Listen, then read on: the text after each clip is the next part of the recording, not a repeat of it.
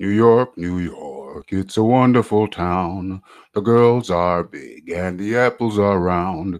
New York, it's a wonderful town. The girls are big and the apples are round. New York, it's a wonderful town.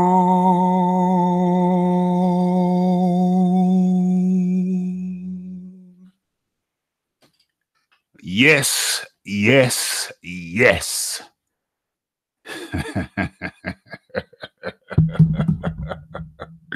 Okay, let's have a look what's going on. Okay, smash that like button, folks. That's first thing to do. Smash that like button, folks. Okay, all right. Let's make this official. First thing to commence. Okay, we have the music. Now for the introductions.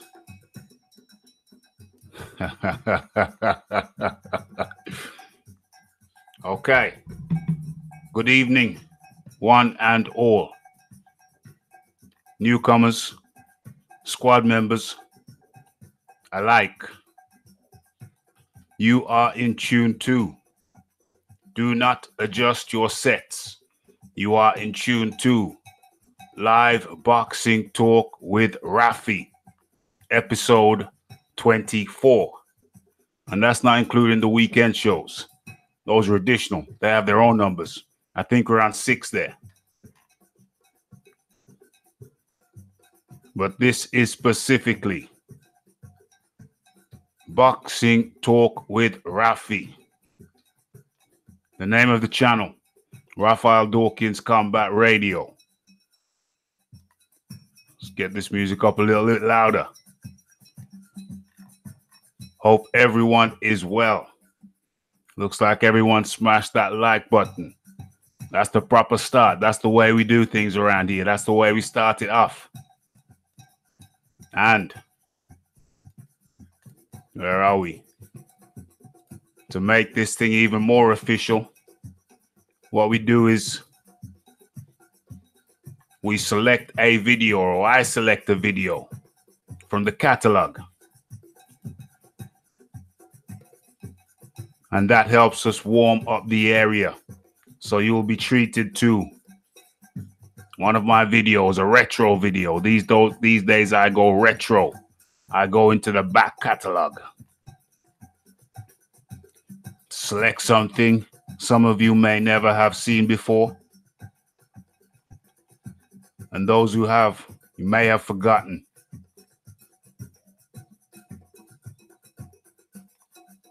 So, scrolling through.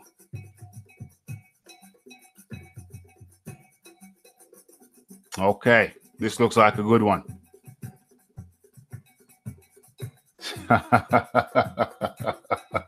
That looks like an even better one.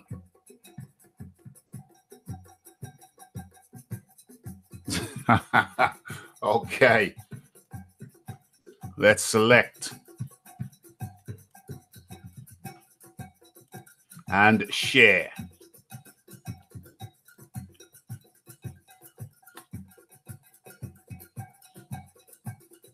Boom, boom, boom, boom.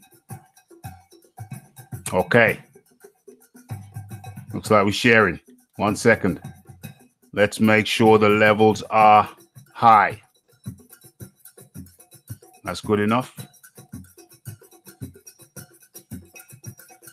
Let's get big screen. Let's go for the big screen. What about the full screen? Yeah, that looks even better. Oh, well, first and foremost, let's kill the music. Boom. Full screen.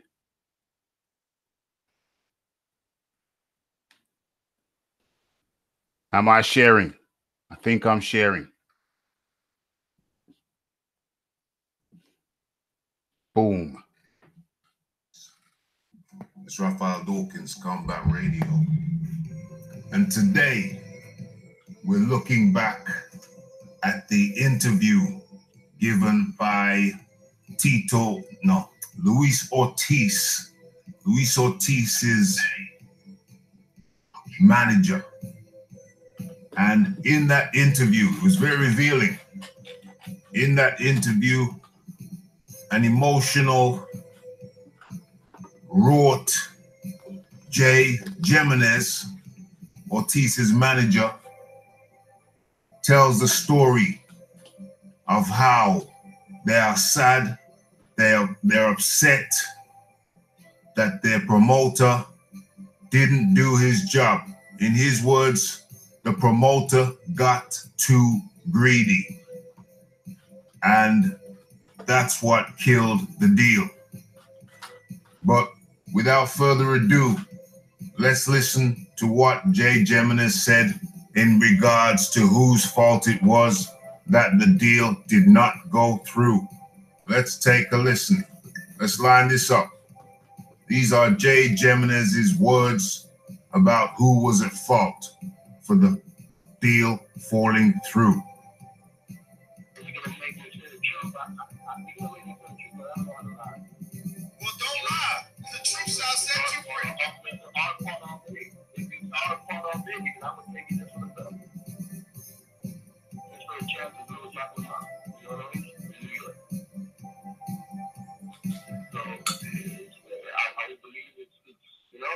Listen.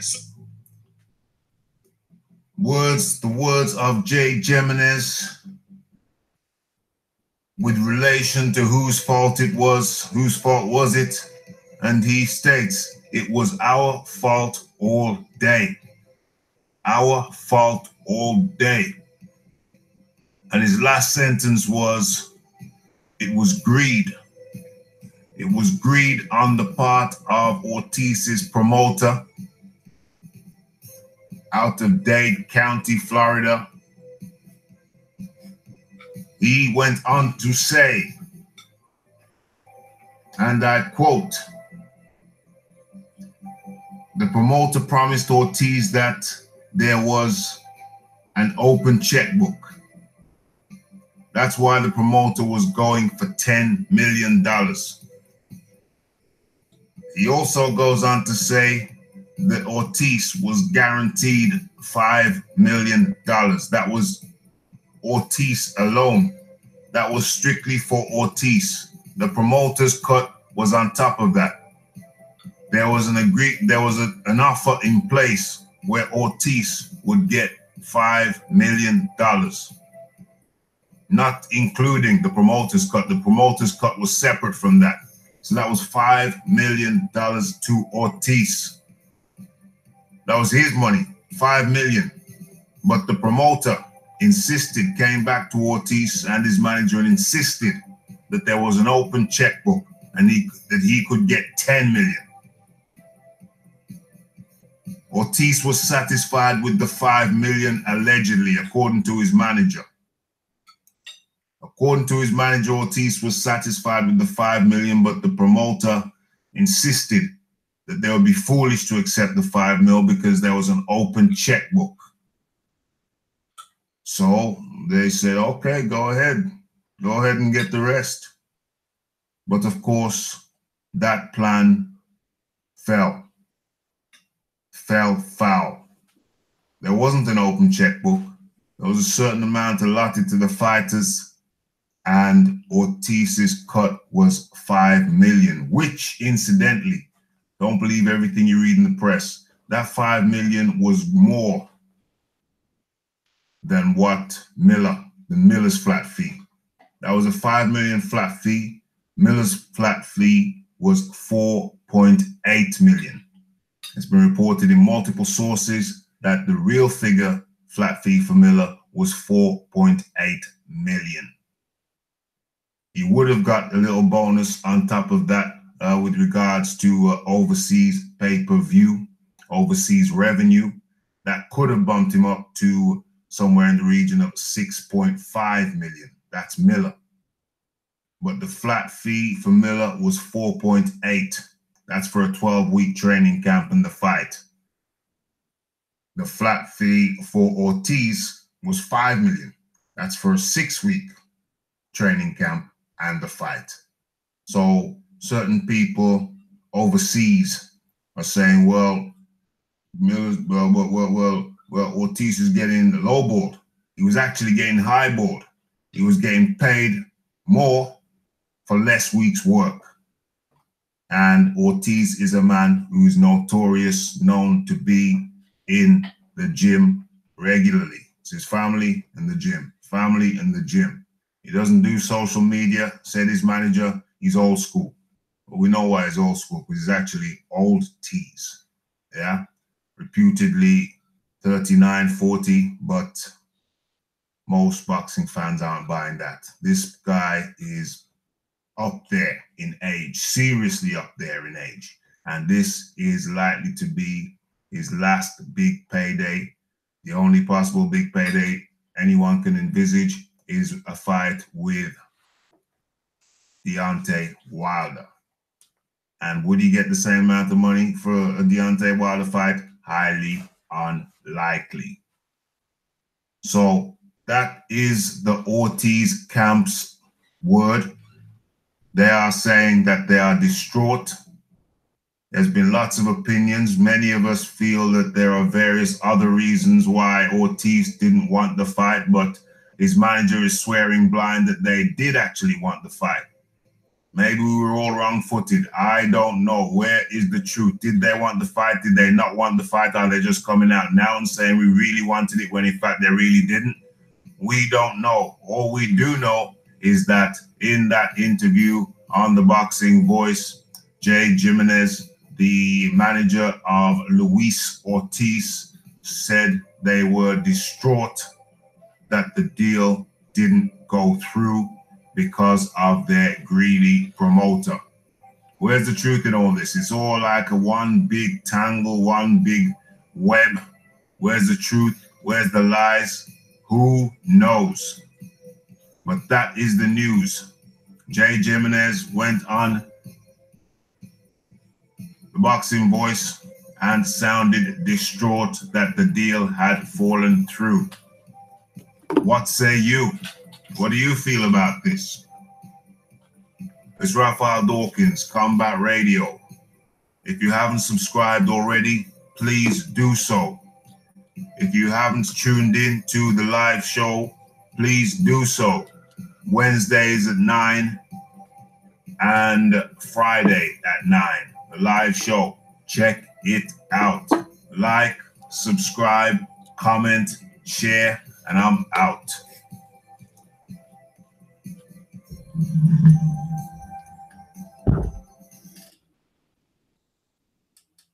Stop sharing.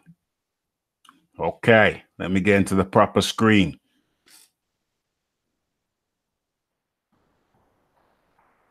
Start the music.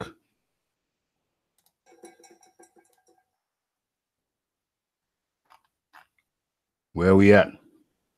Where are we at? Okay, so we're back. That was the warm-in video.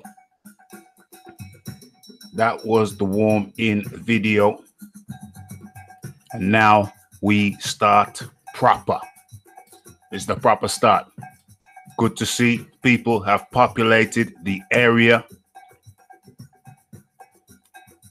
Let's see who's in here. Ped, bright and early. How's happening? What's happening? Pablo. Yes, yes, yes. Pablo Diablo. Toby Bartlett. Bright and early. Good evening, Pablo. The Ped. I already mentioned your Ped. Come on, don't be greedy. Tommy Temper. The Tommy Temper. Running late as per usual. John Dealey up in the place. Pablo Diablo. AA Boxing and Blunts. Originally from Scotland. Now in the Leeds. Doesn't want to come too far south. Feminine Angry Dwarf. Yes, yes, yes. Who else you got in here? red-gloved militant. And his message is, if you did not smash the like button, you did not do your job. I like that one. Who else we got? The Boxing Jedi up in this bizzle.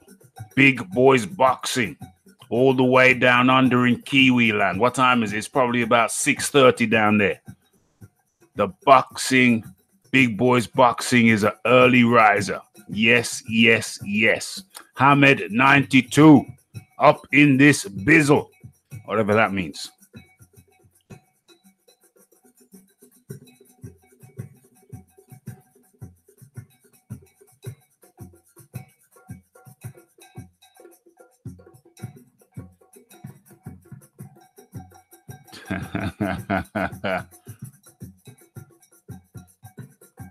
Wow, the chat is moving fast already. It's moving fast.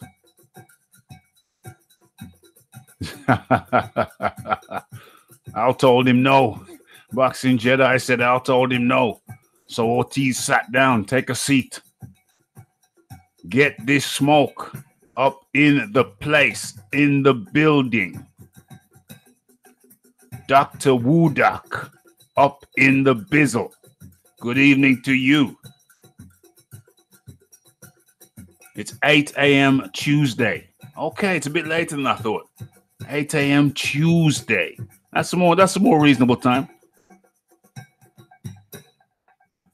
Well, the Boxing Jedi asked me if I'm frying fish today. Am I going to be frying fish? Well, hey, whew, what a weekend of boxing we have had.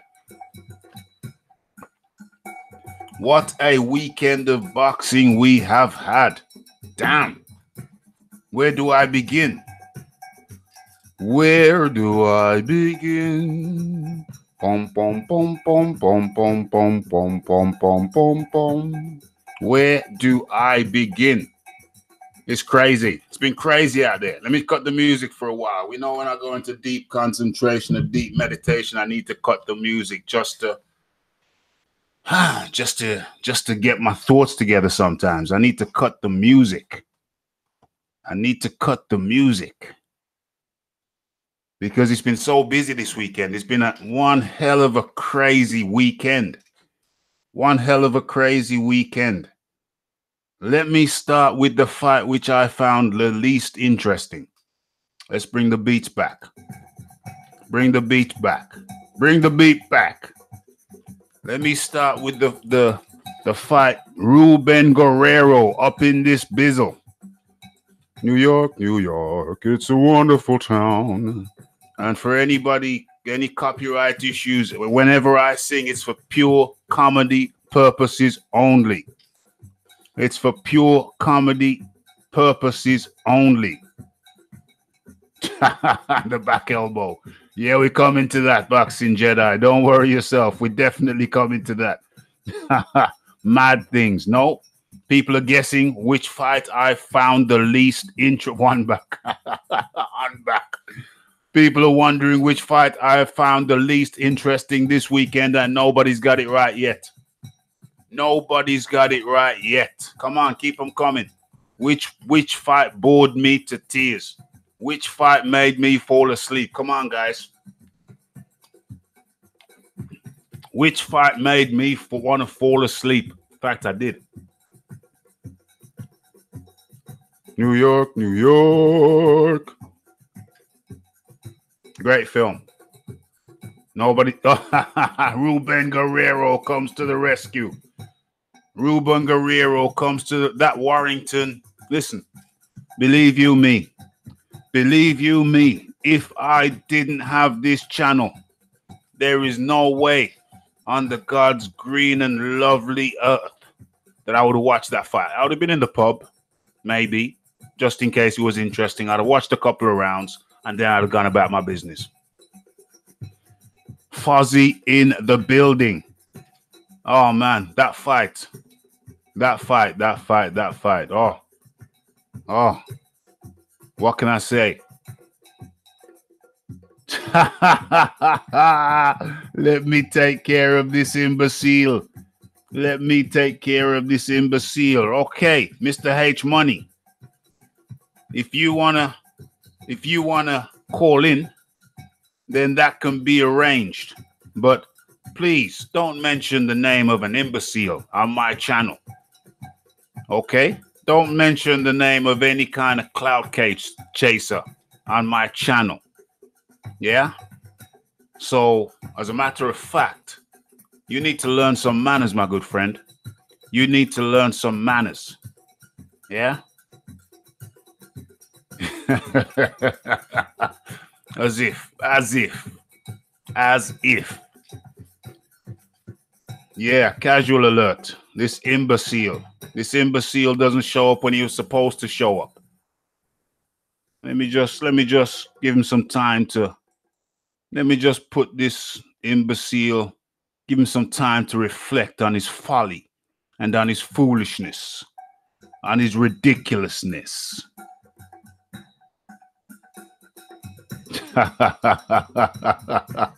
Yeah, imbecile. Okay. Yeah, man. I don't know why they're trying to get all up on my things. Why would a man want to sit down in another man's lap? But this guy is trying to get up in man's lap. And he's trying to bring another man's name, a worse rider than him. A worse rider than him. Trying to get up in the Raph's lap. You know that Raph can't accommodate such behavior, my friend. Whatever you do in your own personal time is entirely up to you. But over here, we're running a boxing channel. Yeah? So don't try and bring up some other fool. 1 + 1 + 2. Yeah? That's one fool plus another fool equals 2 fools. Yeah, so you fools can go in a dark room or a cupboard and do whatever it is that you like to do. That you fruity pebbles like to do. That's none of my concern. Yeah? If you want to sit in the next man's lap, that's entirely up to you, but it won't be my lap, my friend. Yeah? That's not the way I roll. Clearly, it's the way you roll. So you can take turns sitting on each other's laps, but don't bring none of that crap to Raphael Dawkins' Combat Radio channel. You don't bring that type of behavior around here, son. Yeah? We do things a different way. We cater for the ladies. You understand? Cater for the ladies. You're always coming up here with the next man's name in the back of your throat. You're running up here with the next man's name down the back of your throat. Is that how you roll? Well. My. We don't do that around here, son. Whatever is your pleasure is your pleasure. But, we do things a different way. You understand? Don't come up in here with the next man's name in the back of your throat, trying to bring it to me. Yeah? None of that around here, son. Kal El, back up in the building. Back up in the building. Yo, if he comes back in here and he's got a next man's name up in his throat, then you have my permission. Hall monitors, you have my permission to smack him with that naughty step. Put him on the naughty step. If he comes out, if he's talking boxing, that's a different matter. But if he comes up with another man's name in the back of his throat, put him on the naughty step again. I gave him a little time to cool out and reflect and to clear his throat. Yeah? I gave him time to sit down, relax, and to clear his throat. Remember that song? Let me clear my throat. Remember that? Okay. Man's coming up in here. trying to talk some different, going on with some kind of different style. He's got a different way of moving, which is, you know, not really, it's not what we cater for. It's not what we cater for. If he wants to do what he wants to do with the next man whose name is calling up in a darkened cupboard, then hey, that's got nothing to do with us. That's got nothing to do with us. That's between them two. That's for them to decide who's going to sit in whose lap first. But don't bring the Raphie's name into that gabaggio. Don't bring the Raphie's name into that gabaggio. Yeah, that's for you. That's for you and your friend to do what you like to do. We over here, we do boxing. Okay? So don't come up in here with another man's name stuck in the back of your throat. Yeah? You can barely talk. You got the next man's name so far down your throat you can barely talk. It's a wonder you can breathe. What's wrong with some of these new jacks? What's wrong with some of these new jacks, these new cats? They're doing things in a different way. They're doing things in an unfamiliar style. A style with which is it's a different thing. But anyway, let's get down to boxing. Is the other guy? Is that guy you just mentioned in here too? Mr. Boxing Jedi? Is that guy you just mentioned in here too?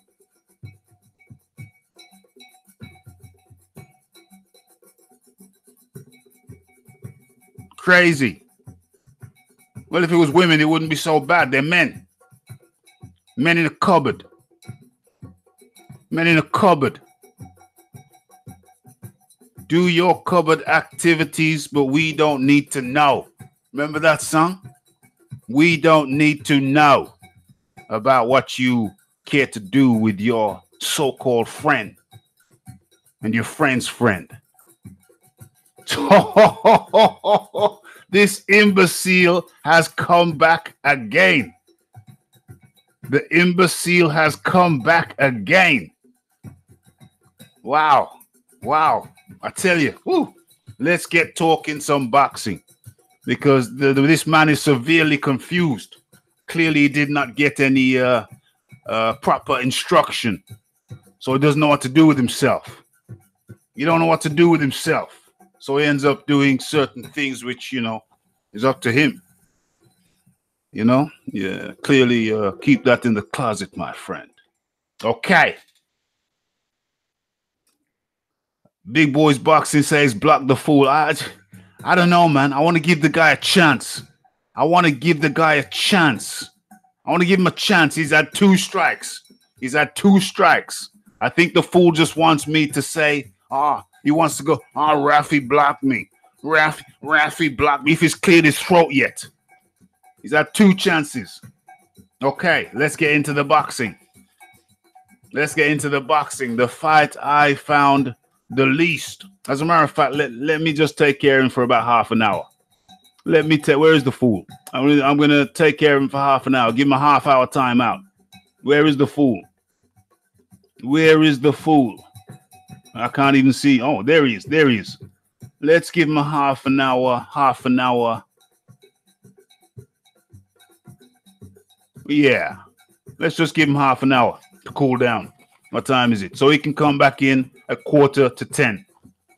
But then we can have some peace now. Okay, so the fight I found the least interesting over the weekend, the damn thing put me to sleep.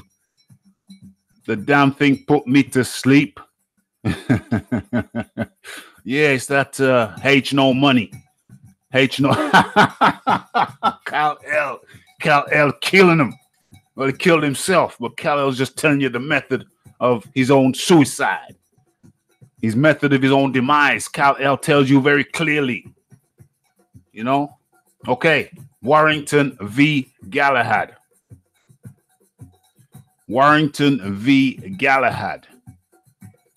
Do I believe Regis will smash Josh Taylor? No, I think I believe ultimately he wins, but I think that's a very tough fight. I don't think it's no walk in the park. That's Greg Jones. I don't know who the hell Greg Jones is. Never seen you, Greg Jones. Never heard of you, Greg Jones, but good to have you. Have you smashed the like button, Greg Jones?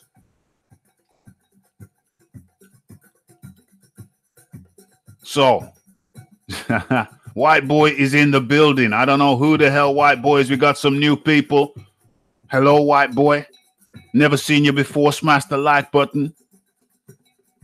Good to have you. Haven't seen you in any of the videos, so we'll see how you go. We'll keep an eye on you and guide you, keep you on the path of righteousness, my friend. Keep you on the path of righteousness. Good man. Greg Jones said he did. Make Britain white again. White Boy, it has been nice, not nice having you, and you, my friend, are a gunner. White Boy says make Britain white again. My friend, if you study your history, you will find that the origins of Britain were far from white, my friend. I'm not going to tell you anymore. I'm going to leave you. You're gone. You're a gunner. You can go and do your research. Come back with a little bit of intellect. Yeah, I know it's probably too much. You never got the schooling that you needed at the time you needed it. But, you know, we're going to let you go away. He's gone. He's gone, John Deal. He's gone, man. Straight away. 100%. He was gone immediately.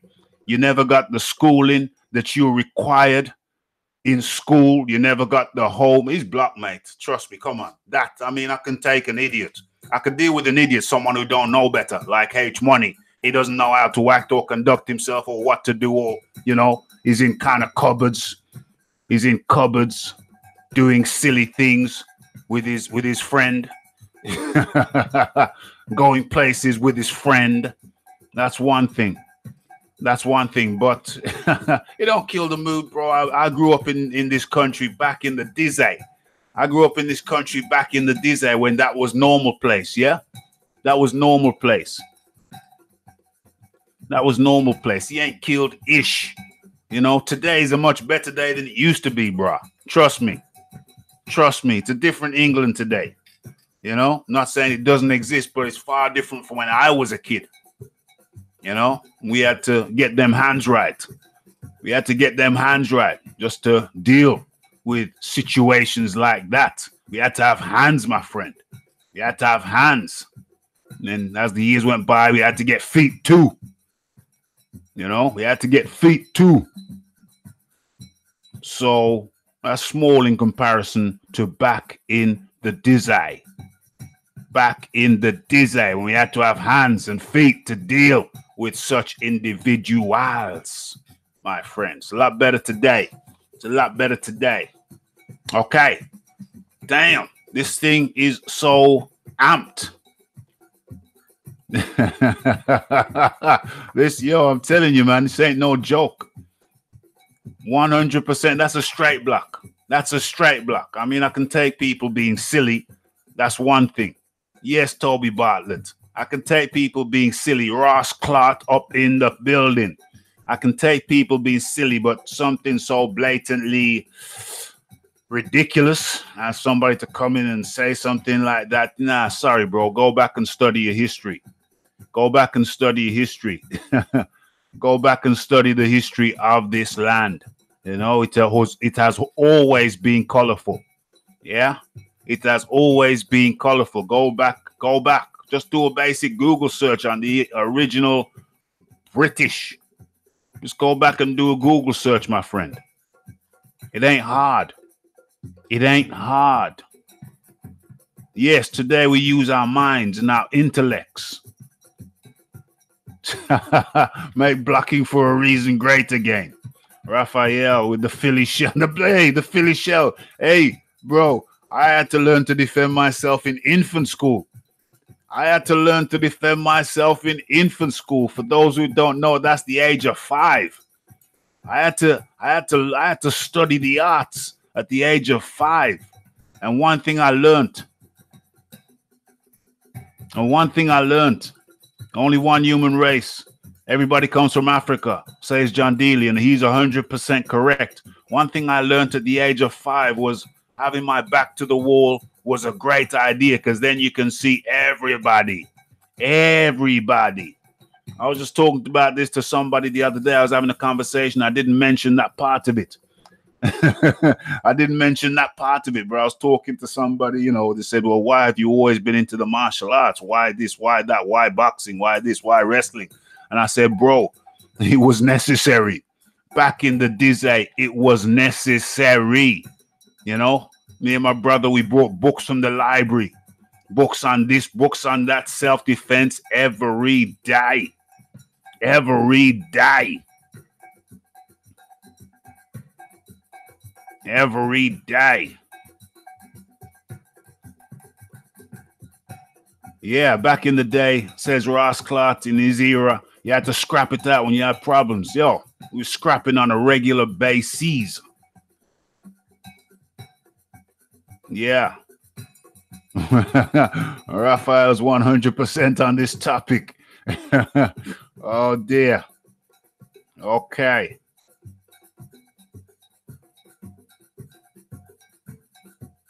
Right, let's get into it. The man's thrown me off topic, but let's get back to topic. Let's get back on topic. Okay, right. So, Josh Warrington, Kid Galahad.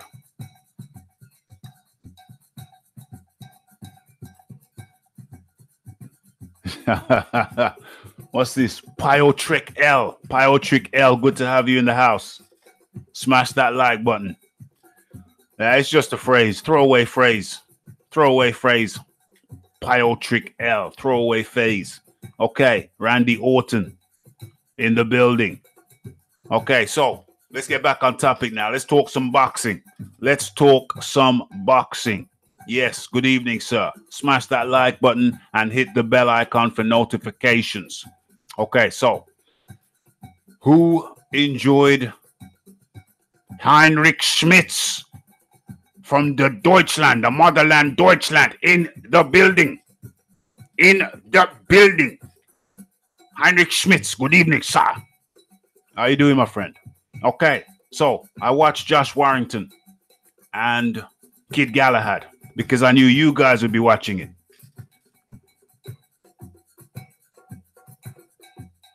Yeah. Because I knew you guys would be watching it, and you guys were already asking me, good evening, sir, Mr. Heinrich. And I know you guys would be watching it. You're going to be asking me questions about it. I said, you know, I'm going to have to watch this fight. Oh, my Lord. Well, yeah, you was right to an extent. You was right to an extent, Boxing Jedi. You was right to an extent, but I said Kid Galahad, the Engel Jim connection, that was going to keep him out of the way of what Warrington normally does. I said it was going to keep him out of the way of Warrington's best work. And it did. It did. His evasiveness. That's the Engel. That's the Brendan Engel Jim. Rest in peace, Brendan Engel. That's the Engel Jim. And he didn't get hit very much at all. He didn't get hit very much at all. Some people say it was a robbery. I said, well, when I watched, because I heard the fight, I heard about the fight before I saw the fight. I heard about the fight before I saw the fight. And the thing, my issue with why I didn't have a problem with what is it, Galahad, Kid Galahad. The reason I didn't have a problem with Galahad losing was because he was grappling too much. That's in the UFC. It was like stand-up. It was like Greco-Roman wrestling, which is a stand-up form of wrestling, primarily standing up. It was like Greco-Roman wrestling with punching in between. Greco-Roman wrestling with punching in between. So, you know, I came to watch a boxing match. I was thoroughly unentertained. The first couple of rounds were okay, but after that, no. Kid Galahad came to just grapple, stop the next man throwing, stop the next man throwing. Yeah, It was just, it was stand up wrestling with some punching in between. It was ridiculous. It was utterly ridiculous. I heard the Kid Galahad got robbed. I heard the Kid Galahad got robbed. So I thought, okay, let me watch it now. Then so I watched it. It was grappling. It was a grappling, a cuddling contest. What the hell is that? I'm glad he lost. I'm glad he lost because he didn't come to box. I'm glad he lost. Yeah, definitely had to throw hands in the 70s. No question about it. Yeah, so no. I have no problem with Kid Galahad losing. That was ridiculous. That was horrible.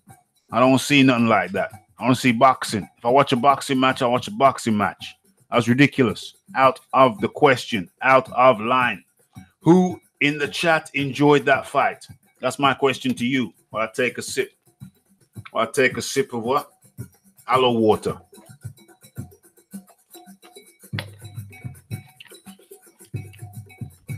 Yeah. Yeah, Kid Grapple Hands. Who is my favorite cruiserweight? Cruiserweight is not something that I particularly watch these days, but I know I certainly enjoyed the, what's his name? We're coming on to cruiserweight in a bit. I know you German guys, you like your cruiserweights. You got a few cruiserweights up there, you know, from the Eastern Europe or wherever you are. Usyk obviously has moved up to heavyweight, so he's not cruiserweight anymore. Obviously, we've got the WW World Series going on now for the cruiserweights. We're going to come to the cruiserweights and come to the elbow shortly. Holyfield, yeah, that's a call. That's a call. Favorite cruiserweight of all time, yeah. Boxing Jedi said it. Evander, real deal Holyfield. All-time Holyfield, hands down. Usyk is the latter-day top guy, but now he's a heavyweight now. All-time Holyfield, easily, all day. Didn't live up to the hype. Are you talking about I thought it was a decent fight. Okay, Pablo thought it was a decent fight. Didn't live up to the hype. It was what I expected to be, but worse. I thought Kid Galahad wouldn't be engaging. I thought he'd be engaging his feet to move out of the way. I mean, the Ingle Gym, I have to rate it. I mean, some of you probably too young to remember Harold Bomber Graham. That was my introduction to the Ingle Gym. Harold Bomber Graham. Aaron Mason up in the BI. Harold Bomber Graham. He was the original Ingle Gym guy to me.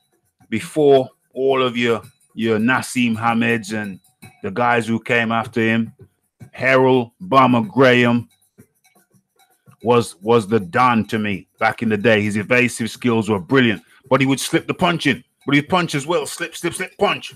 Slip, bang. You know? And, man, it was a sad day for me when I saw Harold Bomber Graham get taken out by the Hawk. You know who the Hawk is. His real name escapes me for a second. I'm hoping somebody will help me. Who was the Hawk? The guy with the flat top. The flat top. One of the best knockout punches. No. The best knockout punchers in the history. It was a huge KO. Who knocked him out? What's the guy's name? The Hawk. What's the Hawks? Julian Jackson. Thank you. Ross Clark came to the rescue. Julian Jackson. The biggest heavyweight, not the heavyweight, the biggest puncher, arguably, in the history of the game. Briedis needs to get DQ'd for that. Briedis needs to get DQ'd for what he did. Julian the Hawk Jackson. Oh, man. Yo, John Dealey says the best middleweight puncher, but I think the best puncher hands down. One of the best knockout artists that I've ever seen. One of the best knockout artists that I've ever seen as far as Briedis in the World Boxing Series, the cruiserweight division. What he did. I got no time for that, whatever. Bird needs to be DQ'd. Well, if people want to talk about that now, we can talk about that now because I've got an angle that everybody else has missed. You want to talk about that now? You want to talk about the elbow now? We can talk about the elbow right now.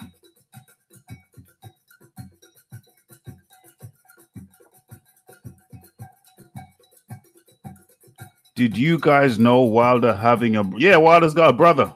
He's got a brother called Marcellus.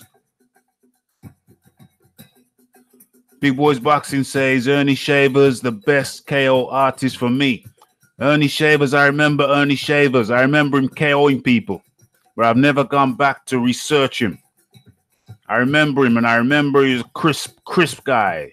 Put people to sleep, but I've never gone back as an adult and researched him.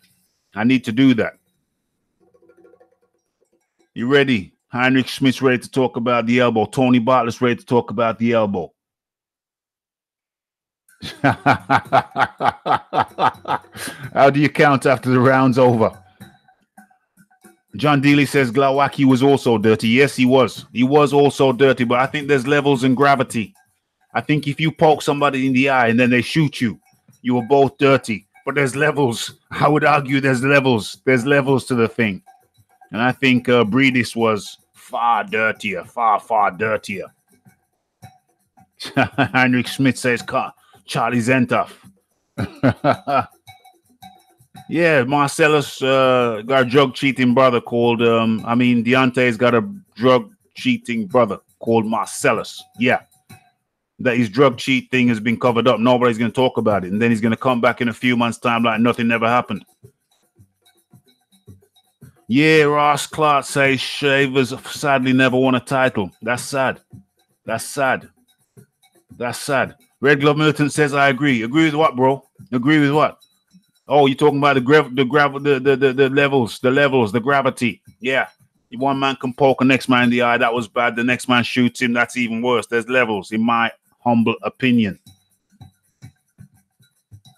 Aaron Mason says Warrington versus Galahad was the worst fight. That thing was terrible. If it wasn't for you guys, I would never have wasted my time and watched that. I sensed it. I could smell it.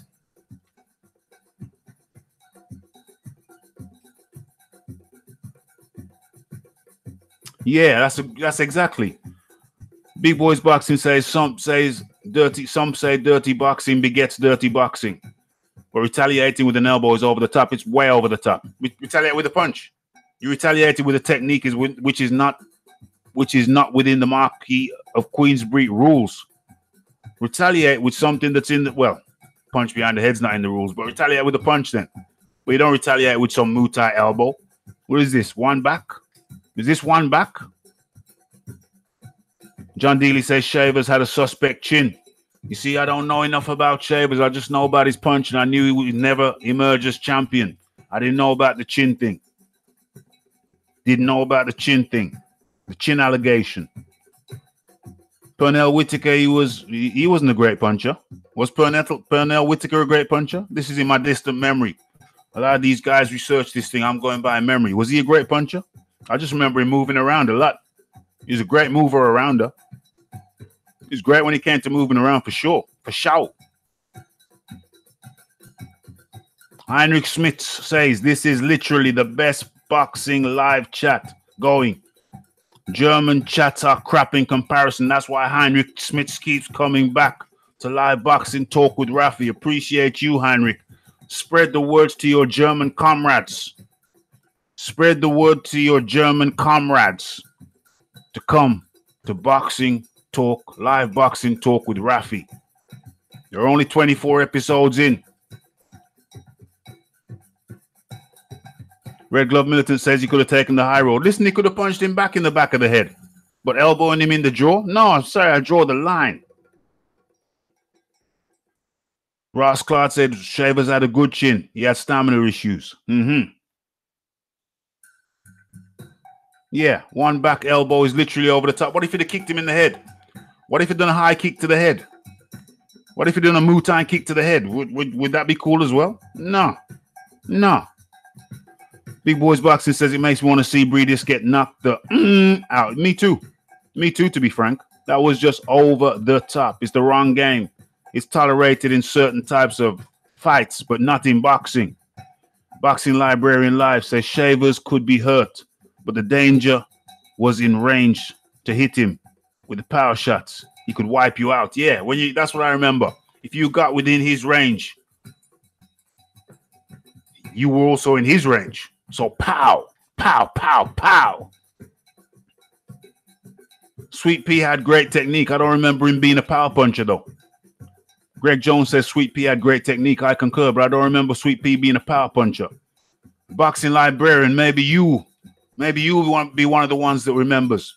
I was talking about the Ingle Gym, and I was talking about why I was reluctant to watch the Kid Galahad fight versus Warrington, because I had a feeling there was going to be a lot of footwork involved from Kid Galahad. Those Ingle boys, they know how to get out of the way of a punch, generally speaking. But I said the first Ingle guy that I could recall, I didn't know he was an Ingle guy. The guy that I really admired was Harold Bomber Graham. Never gets spoken about anymore. Boxing Librarian, surely you remember. Surely you remember. Harold Bomber Graham. Now, guys, sometimes I can't get to every single post. I often miss them, and sometimes when I watch them back to put the timestamp, when I watch the thing back to put the timestamp in, I see somebody said something very interesting, which I have missed. So I will apologize in advance. I can't catch everything.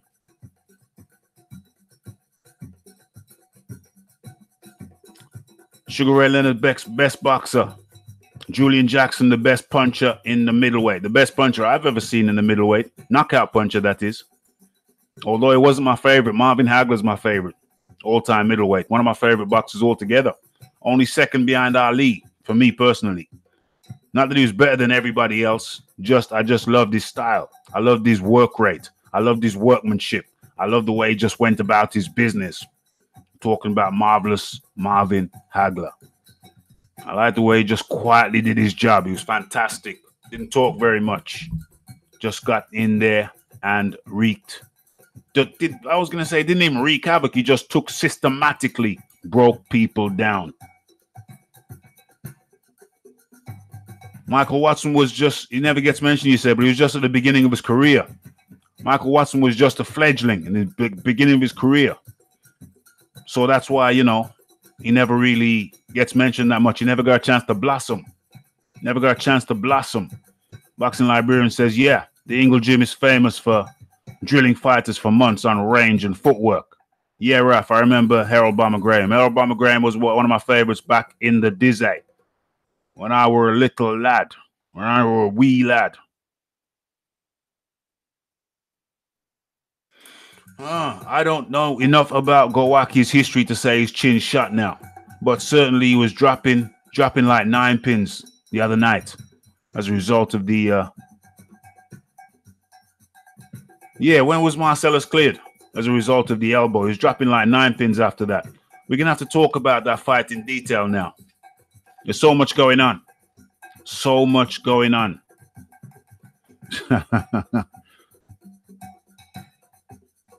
Hagler Hearns at middleweight. Man, that makes me salivate. That's like, even hearing that is like dessert.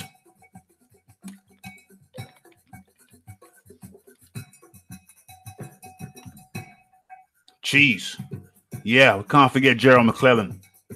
Can't forget Gerald McClellan, says the Boxing Library. Wiped Julian Jackson out twice. Jeez. Yeah. That's a good shout with Gerald McClellan. Gerald McClellan. Yes, Gerald McClellan. But Gerald McClellan allegedly, the thing that I remember most about Gerald McClellan is not really in the ring. He's in the ring achievements, but it's like the fact that one of his trainers was talking about him after the Ben situation, after he got, what happened with Ben. And he said Gerald McClellan was a very mean guy. He said he was a very mean guy. Not that this reflects on his boxing, but I mean, I like the whole round person. I like the whole picture. And he said Gerald McClellan was a very mean person, and he said that he was holding pads with Gerald McClellan, and Gerald McClellan took his whole front row out, took the whole front row of his teeth out with a punch. And he said, yeah, he paid for it. You know, he bought the new teeth for him. But you know, the trainer said to the interview, you know something? I think he meant it. I think he wanted to do it. Another thing with Gerald McClellan, I know, you know, you shouldn't really talk about the ill people or what have you, but I can never forget what that trainer said. Also, I can't forget about Gerald McClellan is that Emmanuel Stewart said that he was a mad guy. That Gerald McClellan, he was a mad guy. I mean, you could talk to him and he stopped the conversation about Gerald McClellan. He got so agitated talking about Gerald McClellan. It's almost as if he got the impression that Gerald McClellan went after him at some point. We know he punched up another trainer, took out the whole row of his teeth. So, you know, when I think about Gerald McClellan, there's so many stories about him being a mean person. A mean person. And that doesn't affect how you judge a boxer in the ring. No, it doesn't. But it affects the way I think about him. You know, it affects the way I think about him. Okay. Right.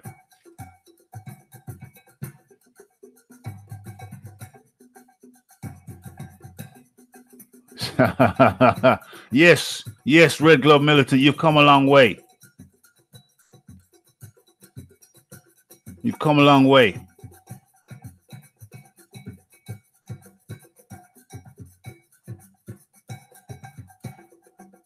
Yeah, of course.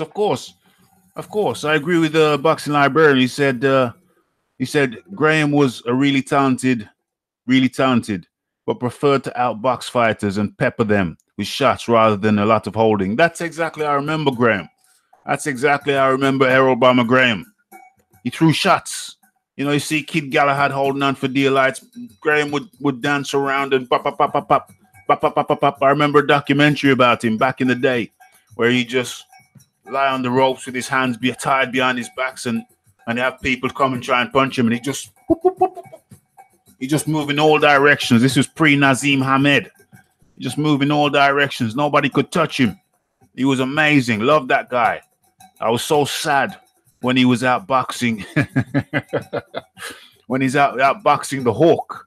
He was out boxing Julian Jackson, the Hawk. And I think it was the last round. It peppered him throughout. It was the middleweight championship for the world. And he had peppered Harold Bomber Graham had peppered Julian the Hawk Jackson all through the rounds. And if I'm going by memory, if it was the last round, maybe it was the last round. And Harold Graham had stayed out of the way of the Hawk's knockout punch. And he just had one lapse of, he got too cocky. He almost got cocky at the end, it seemed. And he was like, you know, doing a little dancing, doing everything. The Hawk just uncorked on him. And Harold Bomber, I think it was the last round or the one before last. And Harold Bomber Graham was out before he hit the ground. It was just lights out. It was lights out. Lights out. It was sad.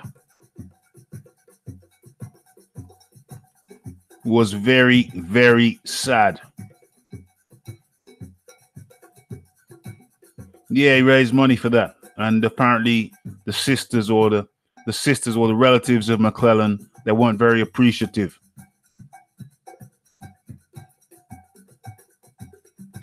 Man, there's a lot of questions going around. A lot of questions. Eubank had a hell of a chin. It was just a tough all over. Yeah, I like Ben. Rasclot says he liked Ben more than Eubank. Yeah, I like Ben more than Eubank too.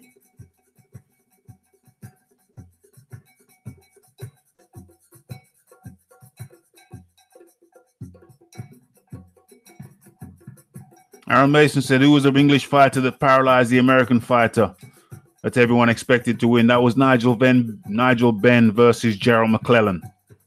Gerald McClellan, one of the best punchers at middleweight. One of the best fighters at middleweight. Took out Julian the Hawk Jackson twice. Boxing Librarian just reminded me of that. Twice. Good Lord. He was a beast.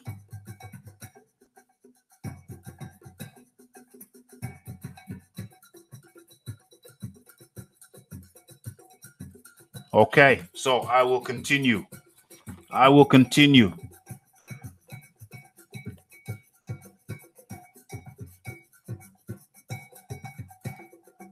Boom, boom, boom, boom, boom. Okay, so we're looking at a topic change. Boxing Librarian's there in the chat when he could jump on with me, keep me company, where he wants to talk to you guys. You don't want to talk to me, he wants to talk to you. You could jump on for 10 minutes, Boxing Librarian.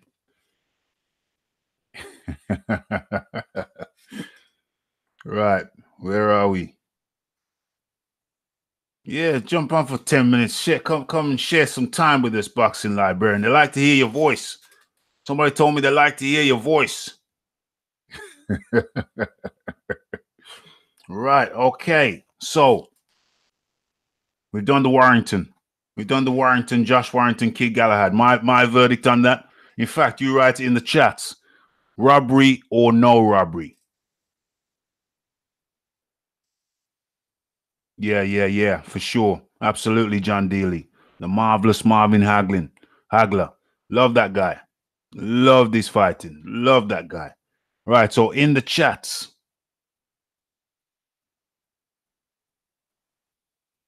Okay, yeah, Ross Clark's in the gym.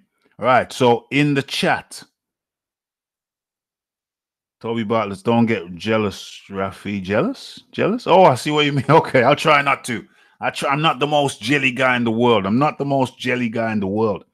But in the chat, the question is, people are going get these smokes on his own different planet. Right. So the question is in the chat, if you saw the fight, was it a robbery or no robbery?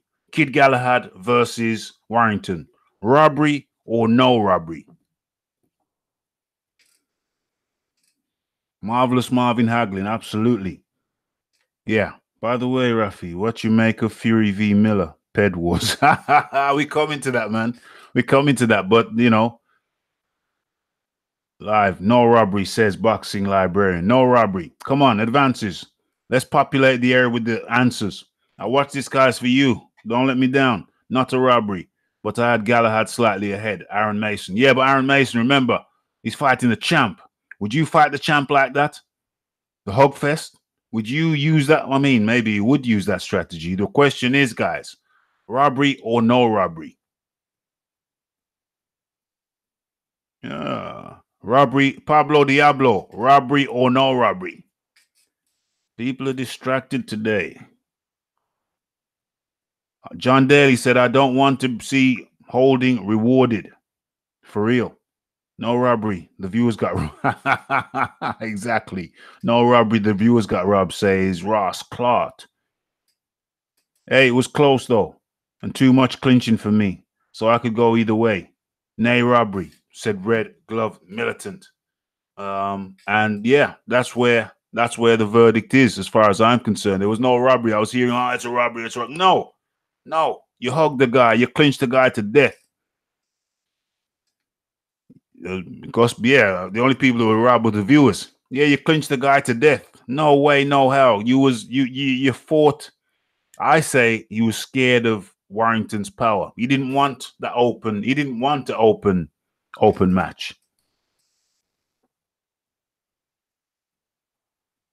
Yeah, he didn't want the open match. I hope there is. Yeah, I hope there is not. The most important thing, we must petition. We must petition the British Boxing Board of Control. Please do not give us a rematch. We do not want a rematch of that fight. Please don't do it. Helen Bond is in the building, I think, for the second time. Helen, is this your second time in the building? The ref spoiled the fight. I think Galahad spoiled the fight. He just didn't want none of them hands. He didn't want them hands. No rematch, please. You know, I'm going to start a petition and have you guys sign it when I've done it and send it to the British Boxing Board of Control. Please, no rematch. Buddha HLV.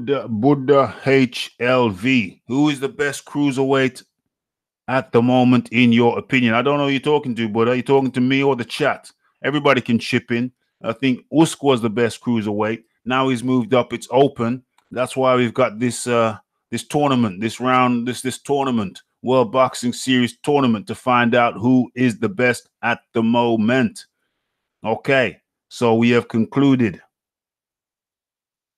Ahmed was the first hype job circus you Brits sent over. Hype job? I think he was a pretty damn good fight. John Dealey says Dorticus. Dorticus just knocked out to BT. And he is a good shout. Dorticus. Ellen Bond. Ref should have yeah, I get you. Ellen Bond said ref should have deducted a point off the kid. That would have changed the fight. But yeah, no rematch. Please, no rematch. Okay, so we have covered the Josh Warrington Kid Galahad debacle. I'll call it a debacle rather than a fight. Prince Nassim was the real deal. A lot of people didn't like him, but I mean, I wasn't his biggest fan because he seemed a bit too cocky but as far as his skills are concerned, he was a hell of a fighter. Barrera was just too quick for him. Yeah, Barrera was just too quick for him. Yeah, man, that would be nice. That would be nice, Boxing Librarian. Boxing Librarian is going to grace us just for a quick 10 minutes. That's all it takes. That's all it takes around here. Let me send. Will it work this way? It never works this way. If it worked that way, I'd be highly surprised. Of course it doesn't. Never works the way they're supposed to be easy. You always have to go through. Let me find Boxing Librarian. Oh, here he is. It's easy. It's quick. There he is. Boom, boom. Paste. And reach under. Grab the keyboard. Enter. And boom. I think I've sent it. Have I sent it? I think I have. I should have done. Let me check my levels. Whoa, that's way too high on the earphones. Boxing Librarian. All right, let's get the music back and let's go to the next topic. Right, so it's pretty obvious what people want to talk about. It's Briedis versus Glowacki. Briedis versus Glowacki. Get this smoke, says Nigel Ben headbutted McClellan to pieces. I don't know about that. Whoa, we have. Where are we? Let's close that. You can send an invite. Yep, I think I've sent it. Where are we? Oh yeah. Okay, well, I'm gonna send it in that then. Boom. Send it in that just in case you didn't get it the first time around. Did I not send the? Oh, okay. Maybe I didn't send the actual thing. Yeah, that's right. My bad. I didn't send the code. But now I have. Now I believe I have. And it looks like Boxing Librarian is going to be joining us in time for the new topic. So, where are we? Okay, so we're talking about Briedis versus Glowacki. Let me just cut the music again because I need to concentrate for this because so many things happened. So many things happened in this fight. I need to cut the music so I can be totally focused. Now. 1, 2. Hello, Rafa. Thank you for inviting me on again, buddy. I see you're still doing that good work, good podcast, good topics. Hey, Boxing Librarian. This is like I'm live like three times in the week and once on the weekend. So I believe in keeping the people fed, Boxing Librarian. Oh, absolutely, Rafa, absolutely. You're very consistent. That's good. I think consistency in all things, Boxing Librarian. If it's one thing I've learned in life is like consistency is the key to most things. Absolutely. Couldn't agree more. You know, talent. I mean, I think when I was younger, I always thought talent was the key. Talent's not the key. Talent is not the key. You could be as talented as you want to be, but without the work rate, that talent isn't going to do anything for you. Yeah, I think you're totally right about that. Talent will only take you so far. At the end of the day, you've got to have that dedication to your craft. And like you say, you may go on for 2 or 3 years doing really well, but at some point, if you don't have that dedication, it's going to catch up with you and you're going to fall off the horse, aren't you? 100% in any field. In any field, you need. It's the guys who, you know, who was it? I don't know if you're following Formula One. Don't worry, we're not going to talk about it for long. We're not going to talk about it for long. But there was a guy called Williams back in the Disney. He had his own. He had his own team, the Williams team, who later became Williams Renault. And he had a car accident and got paralyzed. So then, oh wow, yeah. So then I used to follow that religiously, Formula One, as a kid. So then he was like wheelchair bound, and somebody said of him, somebody said of him. I remember this as a kid. He always said something I always remember, and he said that Williams is not. Oh, his team went on to be great, by the way. But he said Williams is not. He's not a particularly talented guy. But if he decides that he's going to run a marathon, he'll just put his shorts on, put his track shoes on, and he'll just run around at a steady pace, and he'll say, I will run this marathon. I will run this marathon. In other words, he was a testament to persistence. Yeah, and doing what needs to be done, and dedication. Dedication. Never giving up. Never giving up. Just that hard work, dedication, just being persistent at your craft.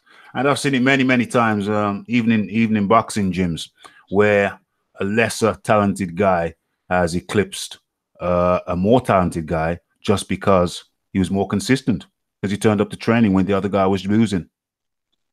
Absolutely. I'm a big believer in that. Someone like Lamotte, he often beat fighters who were way more skilled than him because he was a fanatical trainer. He trained himself religiously, and, you know, that paid off in fights where he could often wear fighters down who could outbox him for a time. And, you know, we've seen that a lot of times, you know, in boxing. So, yeah, 100% agree with you. Absolutely. And so after that little detour, we've only got Boxing Librarian for about 10 minutes. So we have to make the most of it. Why have I got a blank screen? Why am I not seeing myself? Is your screen blank? No, I can see you, Rafa. I can see you. Okay. Okay, that's cool. Right, so let's get into it then, Boxing Librarian. First of all, very happy that you could join us, even though it's just for 10 minutes. So let's get into this Briedis versus Glowacki. Did you watch that fight? Actually, that is the one fight I haven't watched. I've just done a hangout, and I was saying on End It Hangout, right, I've caught up on Dorticos and Tabiti. So the one major fight I want to see now is the Glowacki and Briedis fight. I understand there's some controversy around the fight with the referee, etc. So I'm very curious to see what went down there. I'm going to talk you all the way through it, and it's only 2.2 and a bit round, so it's pretty easy to talk through. So what happened is the first round, as I recall, it was pretty even. I think it was in the second round when the ref was it was on a break. The ref was breaking them up, and Glowacki kind of was coming around behind Briedis, and he just gave him a little rabbit punch around the back of the head. Anyway, Glowacki's on the right-hand side of Briedis, and Briedis just looks around and gives him a reverse elbow to the jaw. Oh, God. Yeah, reverse elbow to the jaw. Glowacki thinks about it for half a second, then drops down. The referee walks Briedis over to a neutral corner or whatever, then comes back and slaps Glowacki on the arm and says, "Get up." Oh, wow. I mean, wow. So, really, Briedis could have been DQ'd. I've got to watch this fight. Briedis could have been DQ'd for that on its own. Did the referee have no sight of it? Was he blindsided to it? No, or did the referee actually see it? No, the referee was right there. He saw exactly what happened. He walks. Oh, wow. Yeah, terrible. He walks Briedis to a neutral corner, comes back to Glowacki, slaps him on the arm, says, "Get up." Oh my God. I mean, I'm shocked. Okay. And I want to see even more now. I mean, one thing about it is from boxing, what we've seen, those kind of moves can break fighters' jaws, can destabilize fighters' jaws. Of course it could. It's to me an obvious DQ move. It's something you should get DQ'd for. I've said it myself. I said it. A lot of people are saying different things. A lot of content. I've heard content creators more than once say, well, he fouled him first, so, you know, it's a foul for foul. And I'm like, no. Yes, you're right. It is a foul for foul, but there's different levels of foul. The analogy I used was, if I poke you in the eye, then I fouled you. But if you come back and shoot me in the back It's not like for like. It is not. Yeah, like Rafa, there's for like. levels. There's levels to everything, and that's not like for like, mate. So reversed elbows him. What happened after that? Okay, so it was like a comedy of errors. It was like a comedy of errors because it was one error after another error. What was the next error? The next error, this was in the second round. Okay, the next error is that they continue fighting, and then the bell rings. The referee, Bird, forgot his name, Richard Bird, is it? Something Bird, the same guy who refereed the Conor McGregor v Mayweather fight, Bird. He doesn't hear the bell. We could hear it on the TV, but I have to say it was like a football crowd. That's probably the loudest crowd I've ever heard. Chanting, very loud, very animated crowd. Apparently, he couldn't hear it in the ring. So the woman, bell woman, very nice looking, by the way. Not that it matters. Bell woman is ringing the bell furiously, continuously, not just one ting, furiously ringing it. He doesn't hear it. And then the action continues. Briedis, who allegedly later said he heard the bell and laughed. Briedis unleashes a barrage of shots after the bell and drops Glowacki. So he drops him, and then the people in the corner where the bell is, they're waving furiously at the referee. They're waving furiously. Glowacki gets back up, and then the ref looks over and sees everybody waving. Then he calls the fight off. He says, "It's over. It's over." Oh my God! No, but it hasn't finished. No, it hasn't finished there. That's not the end. That's just one of the elements of the comedy of errors. So he waves the fight off, and then he goes over to the corner because it's the break time. So Glowacki sits down. He goes over, and they said, "You hear him saying it's the end of the round." And he said, "Oh." So the trainer, Glowacki's trainer, comes over to him and says, Go and look after your fighter. Go and tend to your fighter." So now it's not the end of the round. It's not the end of the fight. It's just the end of the round. Okay. So it's crazy. I'm telling you, it's crazy. You got to watch it. So what happens then is that round 3 starts. Glowacki's all type of messed up. He's at an elbow.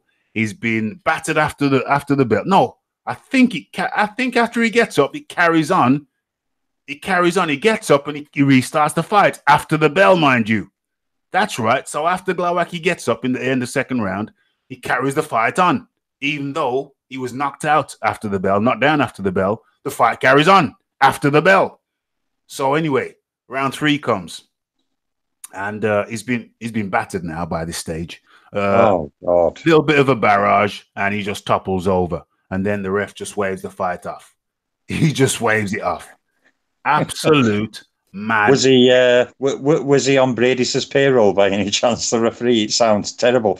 I mean, really, Rafa, I don't know what you think, but to me, from what happened, I agree with what you said, foul for a foul, but, rabbit punching goes on a lot in nearly every fight. In virtually every fight, you can see rabbit punching going on, but in every fight, you don't see, like, elbow smashes to jaw. To me, that's a very serious thing that a fighter should get DQ'd for instantly. If you're rabbit punched, you can rabbit punch back, highlight to ref, tap back of your head, draw ref's attention to it. Obviously, from sounds of it, the ref, if Briedis tapped back of his head, would have immediately intervened on Briedis' behalf, it sounds of it. But elbow smashes to jaw, no, I think that's a DQ. And the thing happening after the bell, did you say that Bird, the referee, admitted that he'd actually heard the bell, or no? Didn't he? According, he didn't hear the bell. According to Bird, he didn't. Well, I believe he didn't hear the bell. He didn't hear the bell. However, Briedis later on allegedly joked that he did hear the bell. Oh, wow. So Briedis joked that he heard the bell. Do you know something, Rafa? What I'm thinking from sounds of it, this may be unpopular what I'm going to say, but from the elbow smash, the punching after the bell, which obviously would have affected Glowacki taking those clean shots, he should have either been given time to recover after the bell, or the fight should have been called a no contest. And a rematch should be arranged. 100%. But I don't know if you can see your monitor at the moment, because this is yes, I can see. Yeah, you've got an image from the fight up. I can see that. Yeah, right. This is an element that I haven't seen anybody cover. Nobody cover. If you look over the shoulder, the left shoulder of Briedis. Yeah, I can see referee there. Yeah. No, in the beyond outside Oh, of the with rope. glasses on. That's Adelaide Bird. The wife of. Yeah, the referee. Yeah, someone mentioned this on the hangout. I did, Raphie. Yeah. Oh, somebody's noticed it. Somebody noticed it.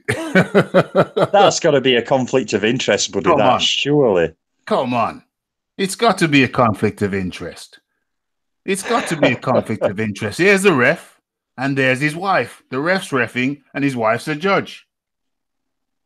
You see, I don't know how much you dig into this. I don't dig into it too much, Rafa, but I've heard in my time that, you know, the governing bodies try and make sure that none of the judges know close friends or family of the fighters, that the referee's impartial and everything else. So allowing a husband and wife team to both officiate the same fight, one as a ref and one as a judge. Something tells me that Adelaide Bird, if it had gone to overhands, might have scored it quite widely for Briedis by the sounds of it. Either that or her and her husband would have been having an argument when they got home. I saw this picture. I saw this picture and I thought, no. First of all, I thought, what the hell is she doing still judging? Yeah, because she's not a very good judge in my book. A terrible judge. Terrible. She was involved with the Canelo thing. She's been involved in multiple scandals. And first of all, when I saw the picture, I thought, isn't that Adelaide Bird? And then yeah. She's very distinct, isn't she? Very, very, very, very, very distinct. And I thought, isn't she married to the ref? I thought, what the hell is going on here? Absolute and utter madness, Boxing Librarian. Wow. I think that should definitely be ruled a no contest. I know it'll hold up the final. I know it'll cause a lot of mayhem, but surely with everything that went on, Glowacki didn't get a fair shake at whip from sounds of it. I am going to watch the fight so I can see exactly what happened, but I think it should be ruled a no contest and a rematch should be scheduled. But I don't think there will because of the money involved with the final and everything else. I don't think there will, but that'd be my recommendation. Yeah, absolutely. I agree with you 100%. There's the money involved plus the timetable schedule. Because really, I mean, you have to look at that guy as having had a concussion. He's had several concussions, and isn't there a time limit whereby you have to take 3 months out? Yeah, that's right. Yeah. It really would delay the fight. Probably wouldn't happen before next year if they did reschedule it. But like you said, Rafa, a good point that you expanded on mine. With the timetable and the money involved, I don't think there's any way they're going to derail that final from happening between Briedis and Dorticos. No way. I don't see it happening one tiny bit. And if I may, Rafa, the one recommendation I'd make to Unier Dorticos, have your team have a good look at the officials before the fight. Blimey. Oh, bloody hell. At least make sure the ref's not married to one of the judges. Yeah, definitely. You know? Blimey. I mean, come on. That's ridiculous. You know, what a conflict. I thought I was the first one. I thought I was the only one to spot it. I spotted it this morning. I thought, do I make a video? I thought, no. I'm going to save it as an exclusive for the good people in the chat. But somebody on your side spotted it as well. Yeah, someone mentioned it on live chat on a hangout I did this evening, and I was like, "Wow, that's really a conflict of interest." That was crazy. Yeah, I'm going to catch up on the fight and see what happens. But yeah, it's terrible, really, because even you'll probably know yourself, Rafa. I mean, when you take a full-blooded elbow to face, that can concuss you instantly. That can cause an instant concussion. Hey, I tell you what, an elbow to the face is it's like a knee to the face. Yeah, you know what I'm saying? It can destabilize your jaw. It can leave your jaw never fully able to reset fully. It can cause a hell of a lot of damage.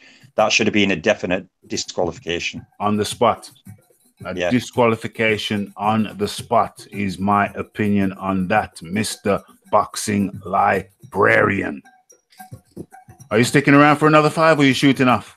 Yeah, I can stick around for a little bit longer, buddy. It's all good. Right. All right, well, that's sweet. That's even better. That is even better. So we have covered Briedis, Glowacki. Boxing Librarian says it should have been a DQ in his humble opinion. I say it should have been an instant DQ in my humble opinion also. Let me have a quick look through the chat. I see Tommy Temper is AWOL. We have Aaron Mason. And where's Ped? Where's Ped? Where's Ped Vetkin? Ped Vetkin is there. Aaron Mason and Ped Vetkin. So we do have hall monitors in operation. Okay, guys, I'm going to skip the chat element and I'm going to get straight in. What do you make of Fury living in America? Living in America. Fury didn't. Yeah, Fury. Temptation, temptation. Aaron Mason. Fury didn't sing that, mate. That was James Brown. Boom.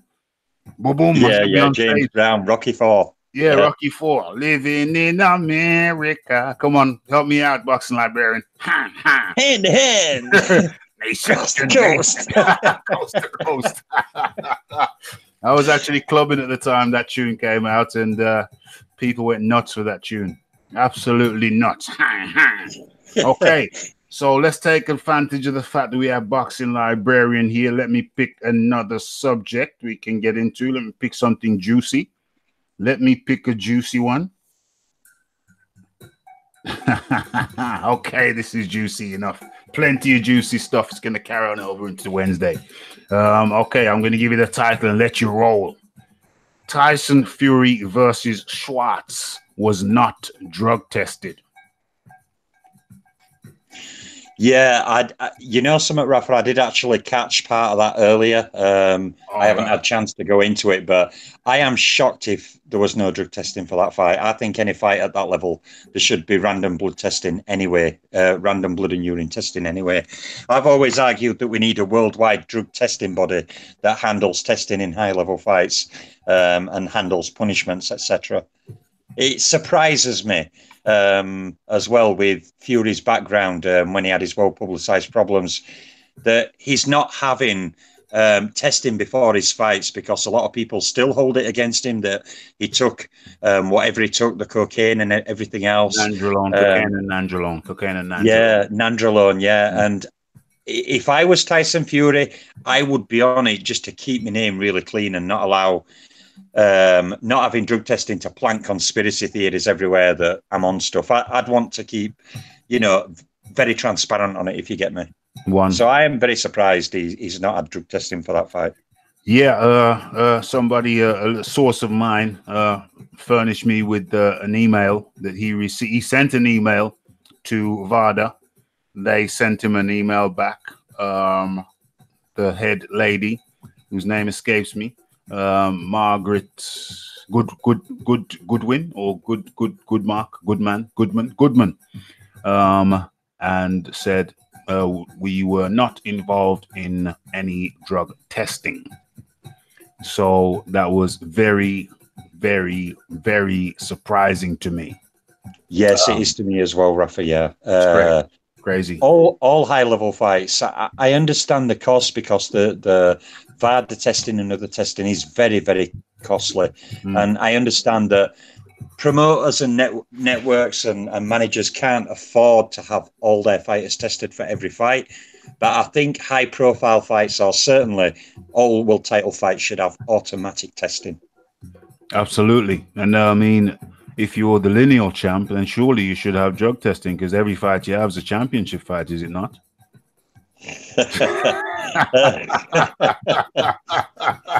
Does that little laugh give you an indicator, Rafa? Yeah, his fourth defense of the lineal title. Yeah, well, his lineal title is up for grabs, wasn't he? Against Schwarz. It's a shame I can't play. I left it in Tommy Temper's little chat thing. I left a video, I think, of his dad talking about him defending his lineal against. Yes, I am John Deere. Yeah, I just watched that, Rafa, before I saw you'd gone live. I saw your notification you were live, and I'd actually just listened to that video, what you shared in there. Yeah. I think John Fury's not aware of the many breaks in the lineal ship. It doesn't actually go back to John O'Sullivan for a start. There's been breaks in it.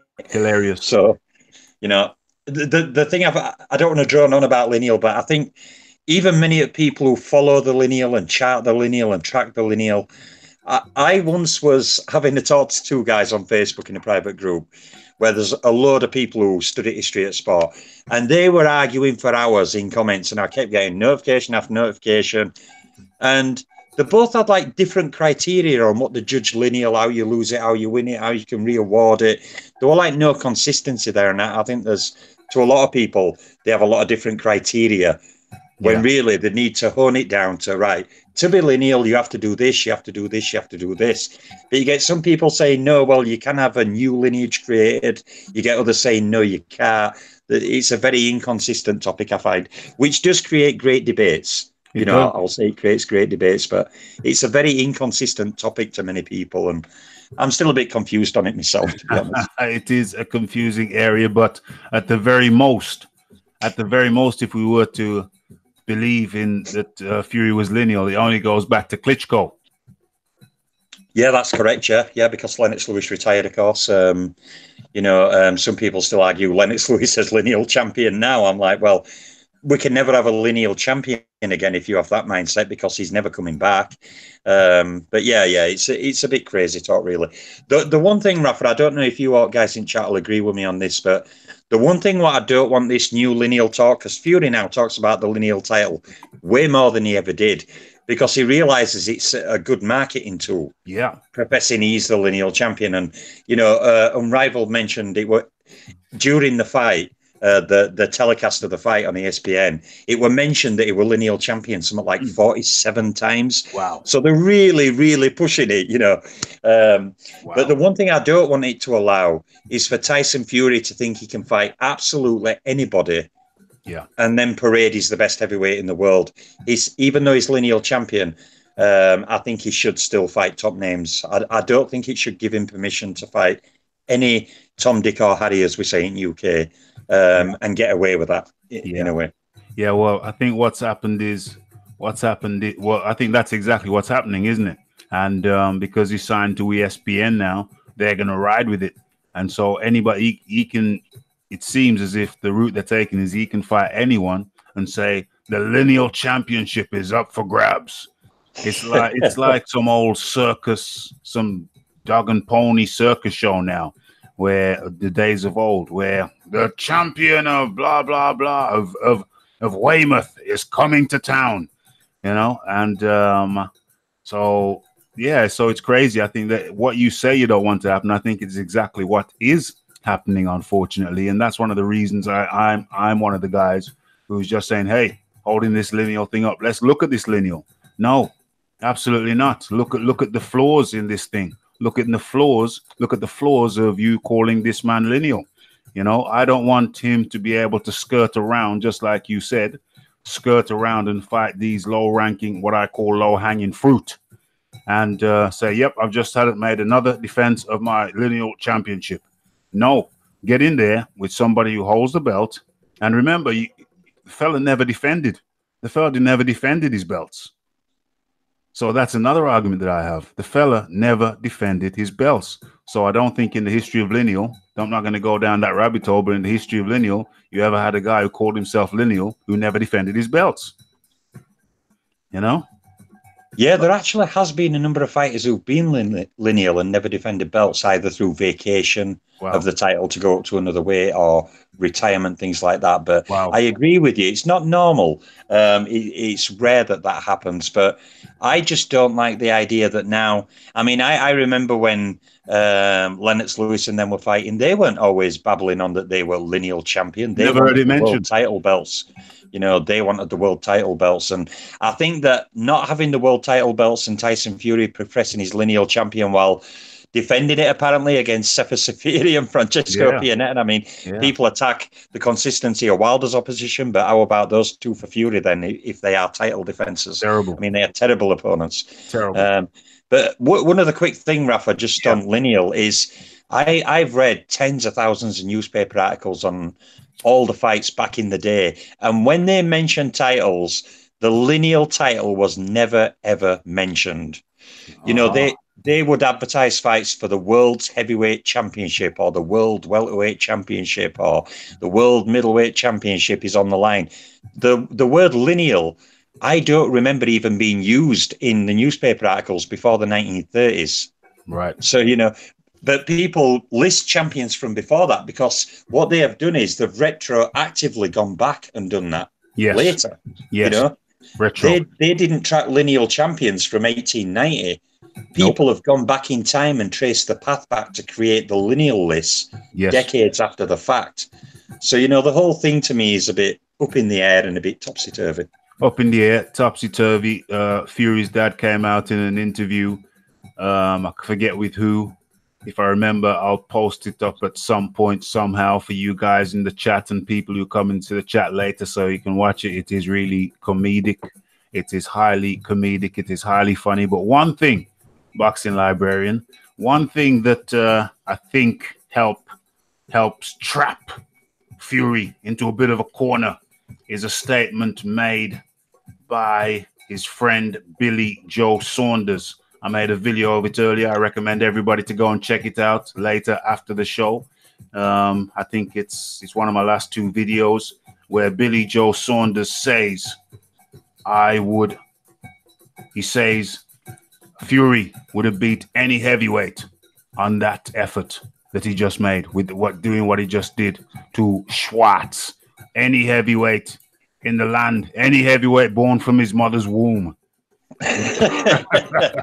Any heavyweight born from his mother's womb would have got beat by the Fury who was in that ring that night. And so my question is, well, if that's the case, I'm glad he said it because it helps kind of trap him in a corner. I'm glad he said it because if that's the case, then why are you fighting low-hanging fruit? Why don't you go for the top? Why don't you go for the top guys now? It's there. It's open. You can beat any heavyweight born from his mother's womb on that performance. So I'm holding you to that. Now, the next fight, I want to see you fighting someone in the top 10. Yes, I 100% agree with you. I was discussing this very thing on my hangout, that I don't want to see him fight an Ajit Kabayal or a Manuel Char or anyone like that, or a Sergei Kuzmin or a Romanov or any young guns. I want him to fight a more legitimate fighter. Yes. Someone like a Joseph Parker. I don't think he'll get the Kaunaki fight, even though John Fury on that video mentioned that, didn't he? The Polish kid. He did. He mentioned nobody seemed to know who Kaunaki was. He said that Polish guy. Kawa, and everybody's like, who? But as I mentioned on my hangout, Rafa, I don't know if you agree, but you know, with Wilder fighting Ortiz next, and then the Joshua Ruiz fight more than likely going to happen. We still haven't had full confirmation of that yet. Negotiations ongoing, but I think in a way that Al Heyman may keep Kaunaki away from a potential Fury fight as a reserve in case after the Ortiz rematch, if Wilder wins, the Fury fight can't be made. Yeah. And I think that Heyman and PBC will keep Kaunaki as a reserve in case the Wilder Fury rematch can't be made early next year. So then Deontay Wilder will fight Kaunaki instead. Yeah, I think that was the plan anyway. And it was stated, the stated plan. I heard. Yeah, we're going to fight. Brazil, Ortiz, and Kaunaki. Yeah, Brazil, Ortiz, and then Kaunaki. That was the plan all along. So it's highly likely and probable. I don't see them letting Kaunaki fight not Ruiz, not Joshua, and not Fury. They're keeping him for another hopeful highlight reel for Wilder. Yeah. I mean, one of the name who's not a very proven fighter is 20-0, I think, with 14 KOs. Trevor Bryan, who's highly rated with WBA. From how this fight with Tom Schwarz was marketed, I could imagine him potentially going for that fight because Trevor Bryan's an American fighter. Yeah. He's unbeaten. They'll be advertising it. Well, Trevor Bryan's unbeaten. He's going to bring his A game. He's challenging for the lineal championship. And I think Don King, you know, he loves $1 or a pound note. So I think he'd jump at chance to have a big money fight with Fury for Trevor Bryan. He tried to get him in as a replacement for Jarrell Miller, didn't he, for Joshua? He did. So, yeah, that could be another potential fight that really I wouldn't be overly interested in. But you see, Fury can market that like he did Schwarz, saying, oh, he's 2 at WBO.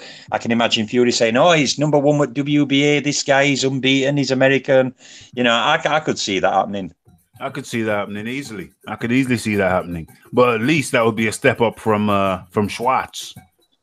Yeah, potentially. I mean, Trevor Bryan's relatively unproven, but at least he's a big guy, fairly big guy. Yeah. He's unbeaten. Yeah. Decent puncher. Yeah. Against the level he's fought. So. And, Schwarz caught Fury with a couple of hooks. Yeah, noticeably a nice left hook he caught him with in round 1, didn't he? Lovely. You saw Fury moving his jaw. Yeah, I thought we might be in for, because, you know, he ate the Snickers bar. He ate the Snickers bar at the way, and I thought, hold on a second. The Snickers bar, the Snickers plus that lovely left hook. You know, I thought, hold on a second. Is the impossible going to happen? And then a few seconds later, nah. Well, when Fury went southpaw, all over. Schwarz just couldn't handle the southpaw stance with that lateral movement, could he? It just dissected him from that point. But it's not the first time Fury's gone southpaw. He's known to switch. Oh, yeah, I know. And you'd think that Tom Schwarz would have maybe prepared for it a bit better or expected it. But when he switched it, Tom Schwarz seemed to just... He was all at sea. Hard, didn't he? He was all at sea. He's like he never prepared for a southpaw. Yeah, exactly, yeah. And plus, he's already got the bridge of his nose smashed in. And, you know how that gets smashed in. It's by people coming through the guard. And then Fury just pounded him through that guard. High guard, just put the punch straight through the middle of it. What's his name? Schwarz had no head movement. No, he didn't. No. He had no head movement and no parry. Yeah, like I said before the fight, Schwarz is a fairly standard European type fighter. You know, stand straight up, chin straight up. Yeah. Not much upper body movement. Nope. Just a standard fighter. And to Fury, that's like bacon and eggs. That's bacon and eggs for Fury. Yeah, Fury's going to box his ears off. Yeah, he'll gobble that up all day long. All day long. Well, you going to stick around for a few or another 10 minutes? Yeah. All right, good. Boxing Librarian loves his boxing, folks. Boxing Librarian loves his boxing. I said I enticed him in with a 10-minute bait. The little 10-minute bait, dangled that in the water. He says, yeah, I can do 10 minutes. And then another 10. And then now we're on the third 10. Beautiful. It worked, Raphie. It worked beautiful, buddy. Really did. Worked a treat. You got to, listen, ladies and gentlemen in the chat, always use the right bait. Okay, so we're going to take advantage of the company of the Boxing Librarian with us. And I'm sure we got another juicy one on the topic list. Let me just go through this. AJ. Oh, should I go with the... I think I know which one I'm going to go with. Right. This is a big one. This is a big, fat, juicy cherry. Right. So it's not called Dominic Brazil, is it? No, absolutely. That were bad. Sorry. It's even juicier than that one. Right. So this is my. I hope Eddie Hearn's listening tonight. Eddie Hearn, I hope your people have told you to listen in to the show tonight, because I have got your new management strategy for Anthony Joshua. This is interesting. Yeah. This is my recommendation. Eddie Hearn is paying me a consultancy fee, let's say, and I'm in there in the boardroom in my best suit and my best silk shirt and my best tie, and this is what I'm saying to Eddie Hearn for the new management strategy for AJ, Anthony Joshua. Now, we see the way that both Wilder and Fury can spin a weak opponent into a strong opponent. So with Wilder, we say, well, he's the mandatory. No, man, he's the mandatory. With Fury, it's, well, he's number 2 ranked. He's number 2 ranked in the WBO. He's for the lineal. And he's earned his position to fight me for the lineal championship. He's number 2 ranked in the WBO, and he's number 7 ranked in the IBF, or something like that. Right. Going forward, Eddie Hearn. You see, Wilder said something which is very interesting and very true. Between Al Heyman and Shelley Finkel, aka the Alien. No, that's harsh of me. They have 60 years of boxing involvement, management between them. 60 years, over half a decade. And the way they maneuver that guy, the way they feed him cherry after cherry like it's on a conveyor belt, I think Eddie Hearn shouldn't go deep into that rabbit hole like that. But I think when Eddie Hearn, I made the same mistake. I said Ruiz. I knew Ruiz to be a dangerous guy. I knew Ruiz to be a highly competent boxer. And Eddie Hearn was on the hunt for the most dangerous boxer that he could find that was available for Joshua in New York. Yeah, that's right. Yeah. And I was supporting that. I'm part of the problem. I was supporting that. I thought it was a good idea. But listen, I haven't got 60 years of boxing knowledge and management under my belt. Wilder does now. And neither does Eddie Hearn, even with his dad. I mean, it's probably 30 years between the two of them. Right. Yeah. So now what should have happened in hindsight is 2020. But looking and watching and studying deeply what's happened over during that course of that fight and subsequently with the Brazil fight for Wilder and the Schwarz fight for Fury, I've realized that what they should really have done is they should have done what both Wilder's management done and what Fury's management done. They should have set him up with somebody who was going to allow him to get a spectacular knockout. That's what they should have done. That's what they should have done, like Boxing Librarian. It was his debut in America, and they should have looked for a guy that was going to give him a spectacular knockout. Over to you. Someone like, well, we're bringing over Ajit Kabayal. He's an unbeaten 19-0 fighter with 13 knockouts. He's rated in multiple alphabet bodies. Yes. And he's challenging for the unified heavyweight titles. He's going to come on his A game. He's going to give his best. Yeah.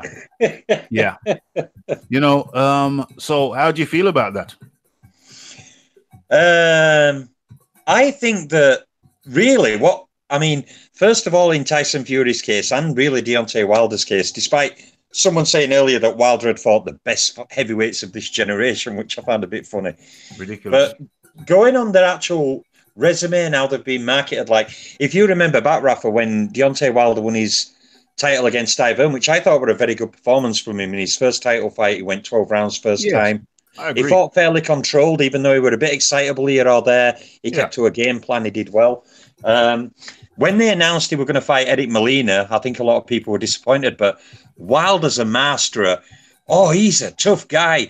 He's fighting the champion of the world. He's gonna up 10 levels. He's gonna come into this ring and he's gonna give it his all. And he's gonna be trying to knock me out. And he's a dangerous guy. I'm giving him 6-week notice only, but he's still going to be dangerous. And really, it's quite masterful because when they've gone through their opponents, they do that. And now Fury's doing that as well, isn't it? And they've just got like the essence of spin nailed down to where they can sell it to a lot of fans who are more in and out of boxing, who just look at the headlines and look at the headline fights, what they see on Saturday night, not the real hardcores. So a lot of people buy that stuff and think, well, this guy is unbeaten. He's never lost. Yeah. Without really understanding the fighter or what his level of competition's been. So you've got to take your hat off to him in one way. It's very clever. But I always worry about 10 years from now when people are looking back at the resumes of these guys. Absolutely. They're going to be saying they took advantage. They avoided this guy, that guy, that guy. They didn't fight this guy. They were fighting these weaker rated fighters. It'll make them a lot of money. It'll keep the records nice and clean. But I think in the long term, it'll have a more damaging effect on the legacy, even though they'll have lots of money for it. Absolutely. But you see, getting back to this New York debut,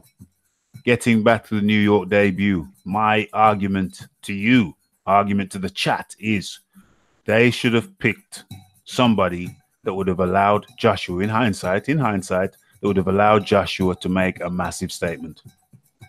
Yeah, a vicious 1 or 2 round knockout where the guy's laying prone for 5 minutes and Joshua's there with his arms raised.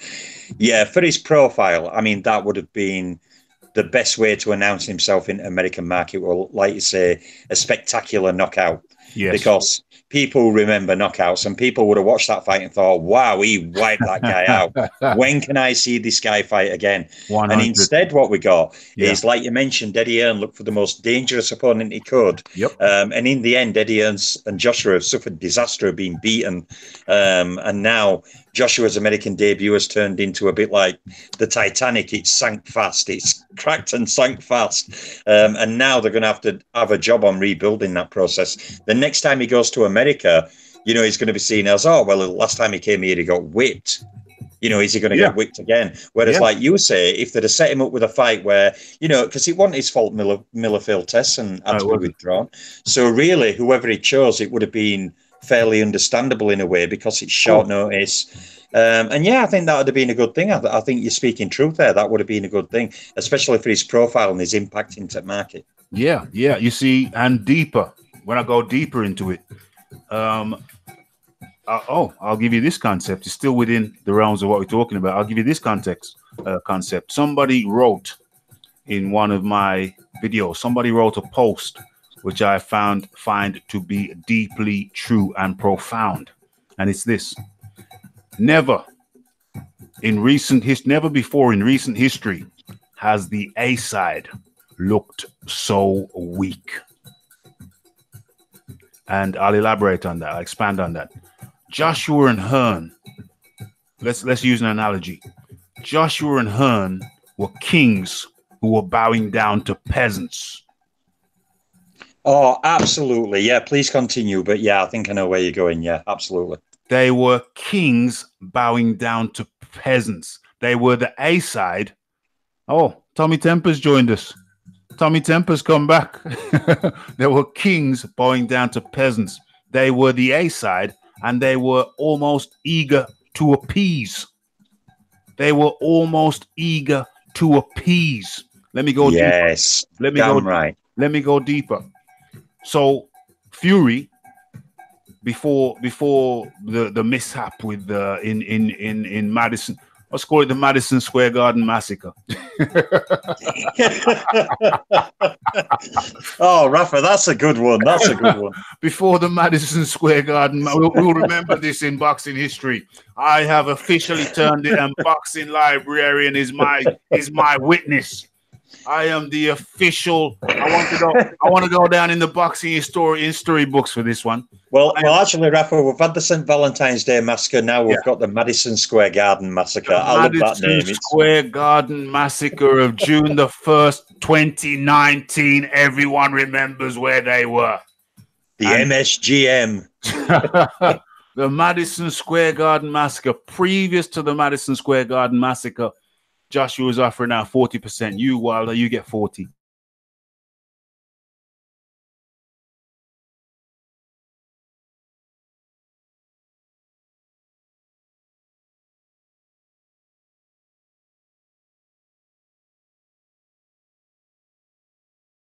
And he said, well, Joshua's lost, so it can't be 50-50 anymore, can it?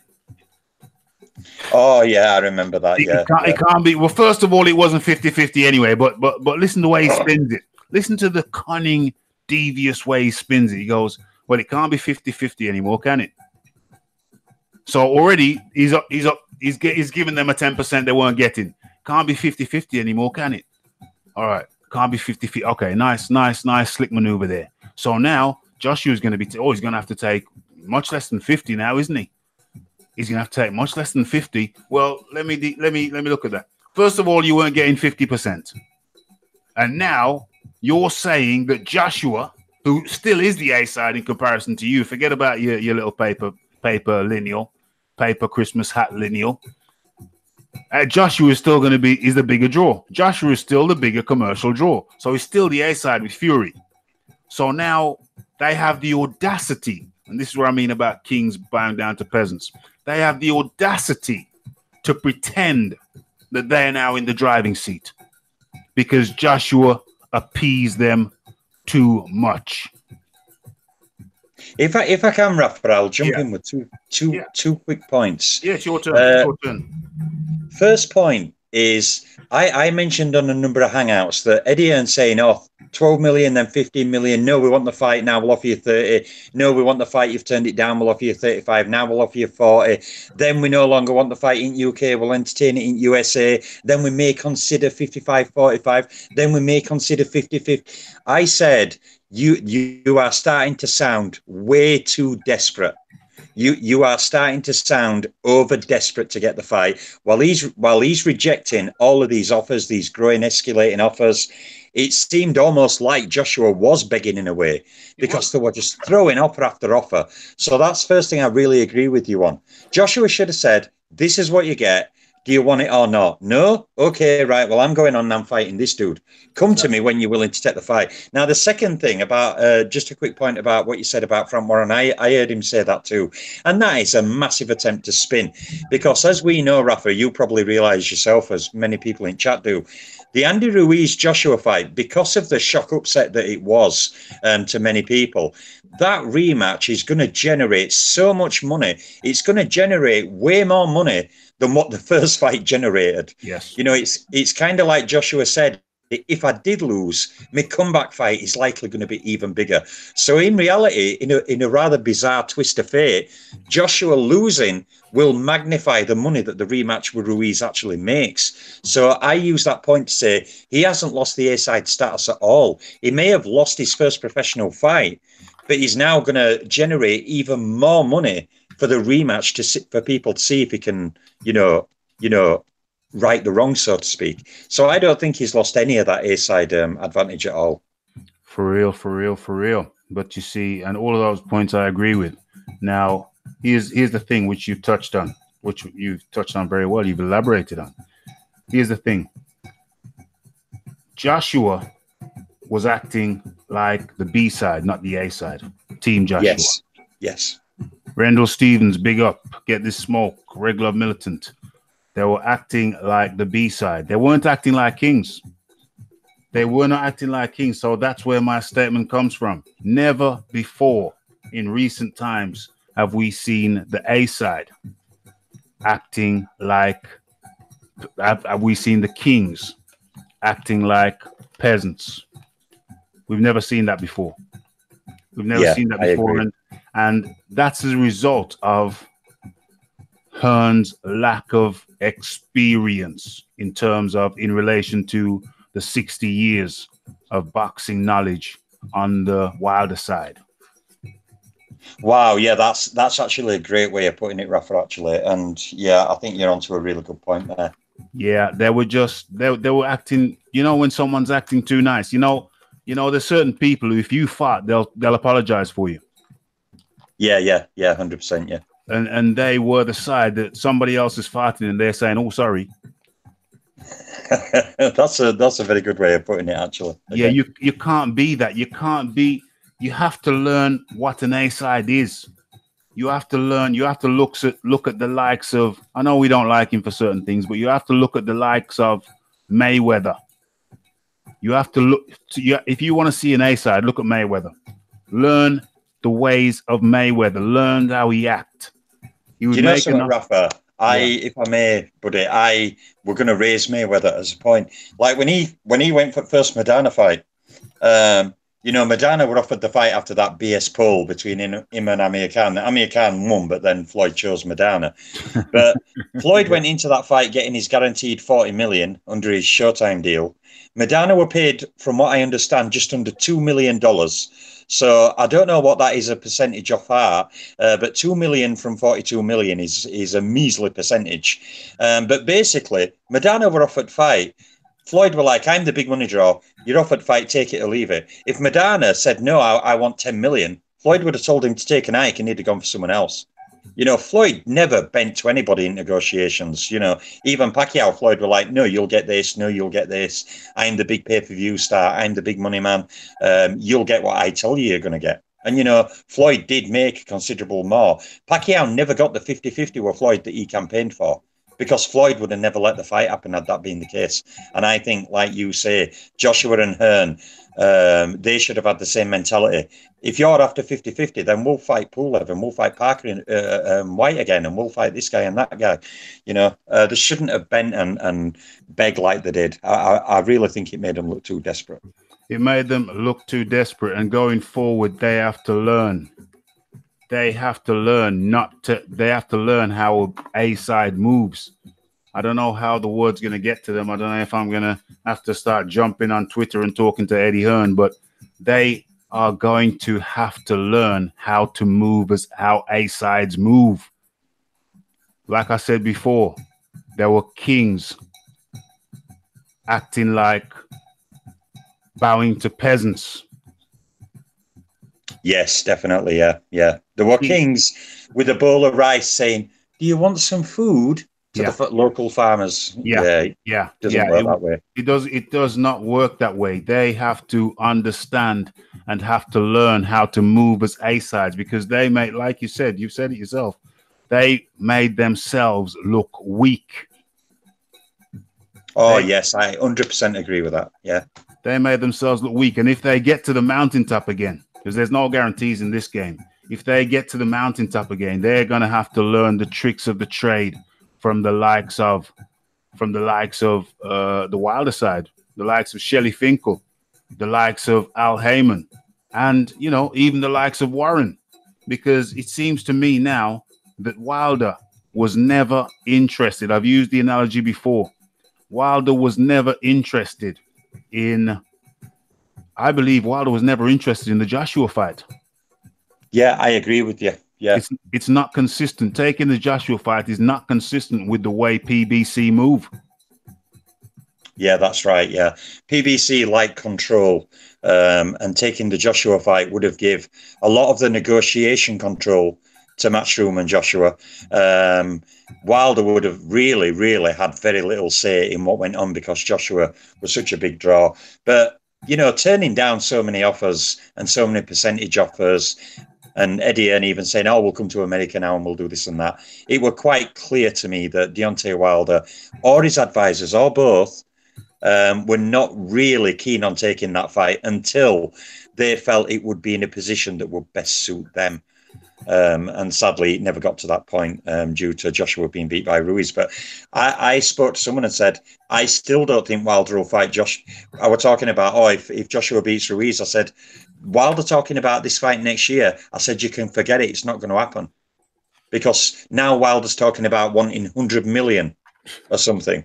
And I'm just like, because he was like, no, it'll definitely happen in 2020. I'm like, you are joking. Deontay Wilder won't take that fight next year either. He just won't take it. For real, for real, for real. I think it's the analogy I use is like a girl who really doesn't want a guy. She's pretty and the guy's ugly, but the guy's got a bit of money. So she starts to think of the most outrageous claim she could make where he'd say no. So she goes, well, yeah, I'll take you. You can take me out on a date so long as you take me to Paris. And he goes, okay. And he goes, okay, I'll take you to Paris. And he said, yeah, but it's got to be, you've got to fly me to Dover, and then we've got to go by yacht from Dover to Calais, and then you've got to transport me. Yes, John Dealey, take care, and don't let Tommy Temper try to steal you out of the live boxing talk with Raphie. Don't let Tommy Temper try to poach your son. Take no notice. Take care, bro. Okay, Boxing Librarian. Oh, John Dealey, is that the gent who debated Tommy Temper on lineal? He's one of our shining stars over here. We got people trying to poach him away. Try to poach him away. No poaching. Stay strong, John Dealey. Stay strong. Just say no to poachers. So she goes, yeah, you got to fly me over, and then you got to take me by private yacht. You got to take me by private yacht over there, and then when we get there, you got to take me in a limo. And he goes, yeah, I'll do that. I'll do all of that. I'll do all of that. And she goes, okay, but then the limo has got to have a jacuzzi in the back. And so Wilder is that chick. Yeah, she doesn't really she doesn't want the deal, but she's seeing how far she can push you before you say, mate, do one. Oh, do you know, Rafa, that is exactly what I said on Hangouts prior to the Ruiz fight. I said it's got to a point now where Joshua and Hearn should say, fine, you don't want the fight, clearly. Come back to us when you're serious. In the meantime, we're going to carry on our career. Because Joshua didn't fight from September to June. The April date at Wembley fell through because of the Wilder nonsense going on. So I actually said on a Hangout, you know, Fury, by the time he fights Joshua, will have been inactive 9 months playing fiddle games with Wilder's team. And I said, Joshua cannot allow himself to become inactive over it. And I've said on a few Hangouts, it's got to a point now where Joshua should say, do you want the fight? no, right, well, we're moving on. We're carrying on our career. That is the only professional way to do it. They've been messing about. They've been playing the B-side. They've been kings acting like peasants. And I just hope that somehow it gets through to these people, the guys who should be kings. That's what they should be called. We should be kings. They're kings who don't realize they're kings. I hope now. It's like I'll use another analogy. I'm full of analogies. It's like somebody who hasn't got a car, but you've got a car. And, you know, they need a lift somewhere. So they say, hey, librarian, could you give me a lift from here to there? Could you, mate? And you go, oh, well, he hasn't got a car. So you go, okay, mate. Yeah, jump in. So you give him a lift from here to there. Then the day or next week, oh, mate, sorry to bother you. Could you give me a lift from here to there? So you feel sorry for me. He hasn't got a lift. And then that person turns around sometime later and they get a car. You've broken down. Your car's off the road. Yours in the garage. Hey, mate, could you give me a lift from here to there? Oh, sorry, mate. No. We've all had experience in life where we've done things for people. Yeah. We've done things for people with subconsciously thinking, well, I've done it for them. If I needed it, they'd do it for me. And it never gets reciprocated. Gets reciprocated. We've all been in non-reciprocal relationships. We've all been in non-reciprocal relationships in one way or another at some time or the other. And I don't know how. Absolutely. I don't know how I got to non-reciprocal. I don't know. I lost my thread on that one. Non-reciprocal. Non-reciprocal. Yeah. Oh, if the boot's on the other foot, that's what I'm trying to say. If the boot were on the other foot, they would not be playing the same game. They would not be singing the same tune. They would be saying, listen, this is the offer, take it or leave it. And I just hope now that Eddie Hearn and Joshua have suffered this loss. I just hope now they will learn and understand, yo, this is not the way to do things. If we get to the mountaintop again, of which there is no guarantee, if we get to that's it. That's where I got with the non-reciprocal thing. Yeah, because we've all been there, and then you learn, and then there comes a point where you say, nah, I'm not going to be that soft again. I'm not going to be that soft again. And so I hope if they get back to the mountaintop, they realize that they played themselves. And do you know something? Yeah. Do you know something, Raphie, if I may, buddy? You know, if Joshua does beat Ruiz and the fight does go ahead, I hope there's no politic games going on and court cases suing for violation of contract. I just hope that Ruiz honors the contract he signed and the fight happens later this year. And if Joshua wins that fight, my idea on what to do about Joshua is he gets the 3 belts back, says, right, that were a blip. I've addressed the blip, which I think is a very tough ask. In one camp, but we'll see what happens. But if Joshua gets the belts back, hypothetically, I think he should then not even mention Deontay Wilder. I think he should just say, yep, I'm happy to have my belts back. Onwards we go. Go for pool-led mandatory, fight Usyk, fight Dillian White in a rematch, fight whoever he needs to fight. And I think he should turn the cold shoulder on Deontay Wilder, because once Wilder fights Ortiz, if he gets the Fury fight or not, and fights Kawanaki, there's really nothing there left for him. Whereas Joshua has a lot of options going forward. And I think that kind of touching on your point of when he comes back, he should learn how to play A game. He should make Wilder chase him, not the other way around. And I think he should come back if he gets them belts, say, right, which mandatory's next? It's a mandatory. So I'm going to fight them, and just go about his business and leave Wilder to chase him. That's what I think he should do. It has to be that way. It has to be that way. They weren't acting like kings. I'll say it again. They were kings bowing down to peasants. They were chasing the girl that wouldn't play ball. No pun intended. it were kind of rough, a bit like the teachers going up to Oliver Twist with the ball saying, please, Oliver, can I have some more? Yeah, they were cunning, crafty, manipulative, highly manipulative, and it's just totally they played the wrong game. They played the wrong game. They were too appeasing. You cannot do that with these cunning, crafty, 60 years in the business type of people. Can't do it. Yeah, and if you remember, Rafa, Shelley Finkel worked with Vladimir Klitschko. And what is one of the things that Vladimir Klitschko fight negotiations are famed for? Absolutely brutal-sided, one-sided contracts offered to the opponents of Vladimir Klitschko.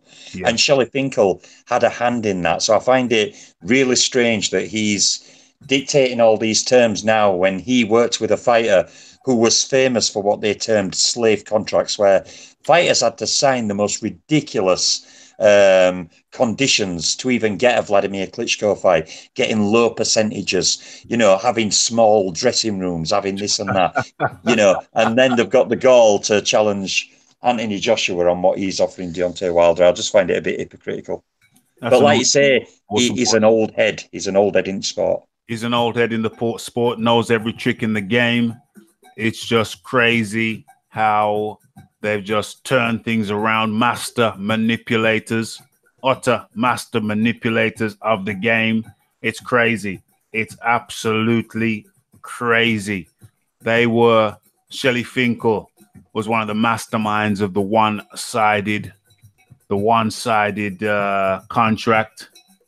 He was one of the masterminds of it, as demonstrated in his one-sided contracts for Klitschko, as Boxing Librarian has just correctly pointed out. And now they're talking about 50-50 is the only way. 50-50 is the only way. It's total and absolute manipulation. It's hypocrisy. It's just, listen, Hearn has to learn from this.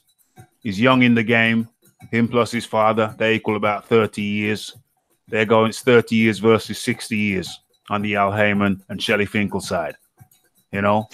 Well, if you remember, Rafa, I don't know if you remember back in 2015 when Deontay Wilder, again to show this kind of mindset him and some of his team or both have, when talk of a Vladimir Klitschko fight came up after he'd beaten Steve Hearn in build-up to his first defence against Eric Molina, he were quizzed on a Vladimir Klitschko fight. And, you know, Deontay Wilder supporters never mentioned this, but Deontay Wilder did that interview. And people did videos on YouTube criticising him because he was saying, well, yes, of course, a Vladimir Klitschko fight can happen, but I have the green belt. I've got the real belt. If Vladimir wants to fight me and take my belt, he has to fight on my terms, where I say the fight is, even though he'd only just won a strap and Klitschko had been a champion for nearly 10 years. Mad. Even then, Deontay Wilder was saying, no, the Klitschko fight can happen, but it's got to be in America. It's got to be where I want it to be, and it's got to be on my terms, which kind of was an early indication of where him and his team were taking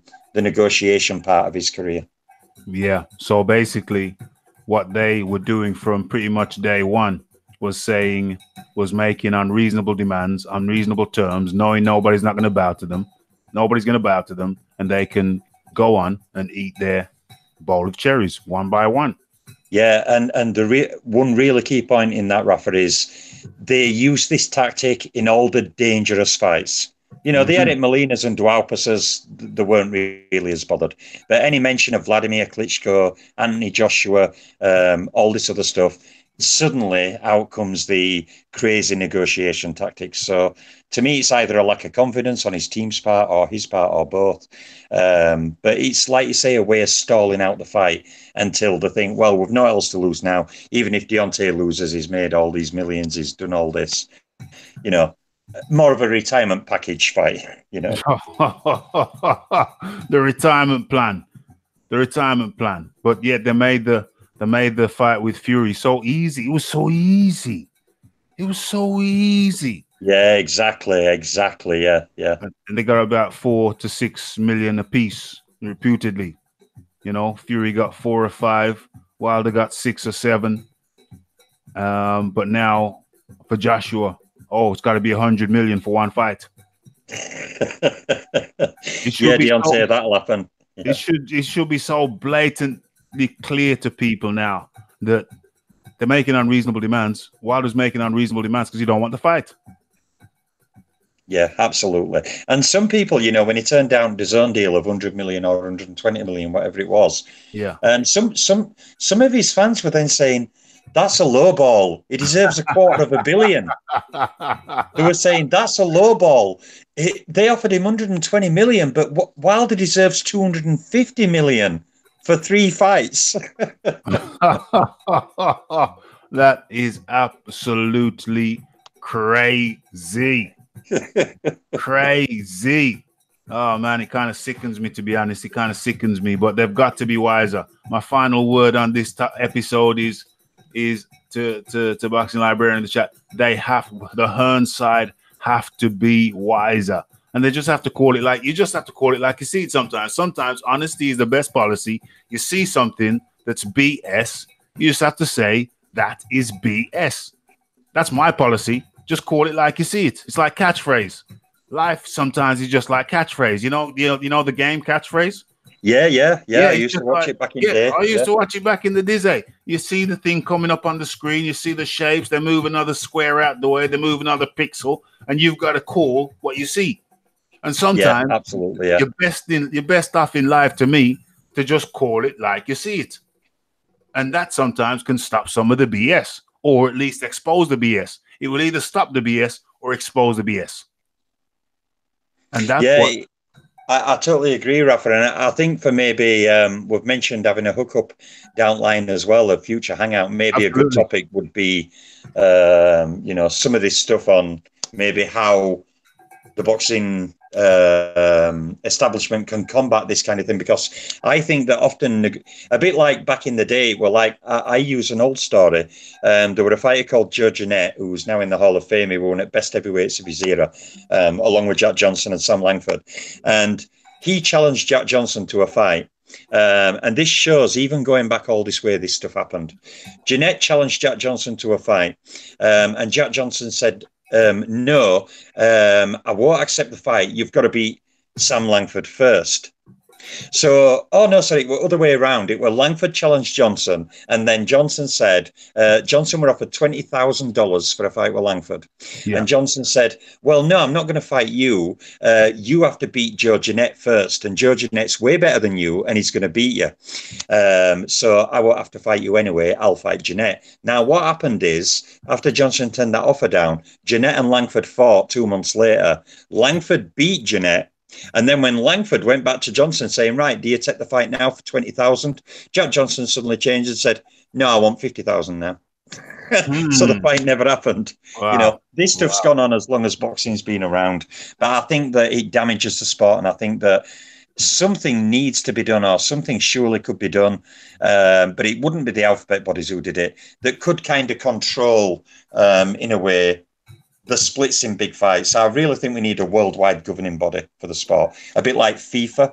Yes. You mentioned Formula One earlier. Yeah. I've always been kind of a Formula One fan. I love watching Formula One. Right. Ayrton Senna's my favourite driver. Yeah. Nelson Piquet and all these guys. The old guys. Yeah. Yeah. I mean, they have a governing body that is very brutal, as you'll know, Rafa, in regulations and conditions.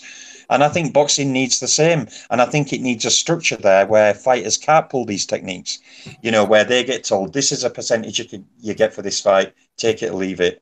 If they don't take it, they don't take it. The other fighter moves on. Yeah, I really think that that Hearn, I just hope that if they ever become A-side again, that they start acting like the A-side. Rafa. Maybe we can start a Twitter campaign and all go on to Eddie Hearn and say, Eddie, learn the A-side, okay? If you get your titles back, make Wilder feed from you. Maybe we could all, go on his Twitter and launch a bit of a mini campaign. I'm going to have to start using my Twitter. I've got one. I'm going to have to research my password. But we're definitely going to have to start some kind of campaign, me and you, BL. Anybody who wants to join in. Please learn about how to be A-side. Learn how A-side moves. Study the kings. Study the kings. Even study dictators. It doesn't matter. Study the kings of the past. Look how they move. You weren't moving like kings. You were bowing down to peasants. Just one other quick point, Rafa, quickly. Sugar Ray Robinson is regarded as one of the greatest fighters who ever lived. Yes. He was absolutely brutal.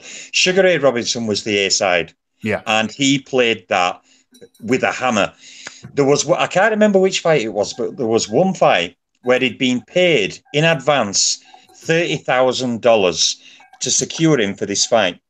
And the training camps were going and progressing. And then 3 days before the fight took place, Ray Robinson, who was famous for like having good times and splurging money, went back to the opposing camp and said, I want another 40,000. And they said, we're not sure we can pay you that. And Robinson said, well, if you don't pay me that, the fight's off. And because Robinson was the name he was, those fighters who fought him couldn't afford to throw fights away with him because it was their chance at superstardom. And you know, Robinson was brutal in negotiations. Sugar Ray Robinson would never have been pandering to Wilder's demands for the last 18 months like Ernaz and Joshua. Right. He'd have cast him aside like a stone on beach. He wouldn't have had that. He wouldn't have had that. It's got to be the way. It's got to be the way forward. If they make it back to that mountaintop, they have got to start acting like kings and not bowing down to peasants. Absolutely. I totally agree, Raph. I totally agree. Okay, Boxing Librarian, I know that you probably got to go now. And it has been... Have you got to go now? Yeah. I thought I were on like 3 hours we Unrivaled yesterday, and then I was so excited because we had a great chat. I couldn't sleep and been tired all day. So I love talking boxing. So when I talk boxing, I get excited. So well, now I know the trick. I'll be baiting you in more often. I'll say, BL, you don't want to jump in for 10 minutes. So now I know the route. Boxing Librarian. Everybody smash that like button in appreciation for Boxing Librarian. It's always a pleasure to have him on. I didn't think I'd be able to wangle him on so quickly after the last time a couple of weeks ago. So it's an absolute pleasure to have his boxing mind and have his calm logic in our presence. Boxing Librarian, my appreciation to you, sir. And it's my turn to go on your thing next time, I think. Oh, that'd be great, Rafa. Before I get off, I'd just like to say to everybody in the chat, thank you to Rafa for having me. Thank you to all you guys for supporting Rafa's channel, a great down-to-earth boxing channel where you get great boxing chat. So everybody keep liking, everybody keep sharing links to Rafa's channel. Throw your full support behind him, as I do. And Rafa, we can hook up, I'm sure, again, either on my channel or your channel. Either way, I'm at your disposal, okay? So if ever you want me on to discuss a topic, just hit me up and we'll sort it out, no problem. That is awesome, my friend. Once again, that was Boxing Librarian Live. By all means, go and check out his channel. Great content. Thank you, Boxing Librarian. Yeah, thank you, Rafa. Take care, buddy. Until next time. Most definitely. Take care, my friend. Bye-bye, and bye to everyone in chat. Excellente. So we have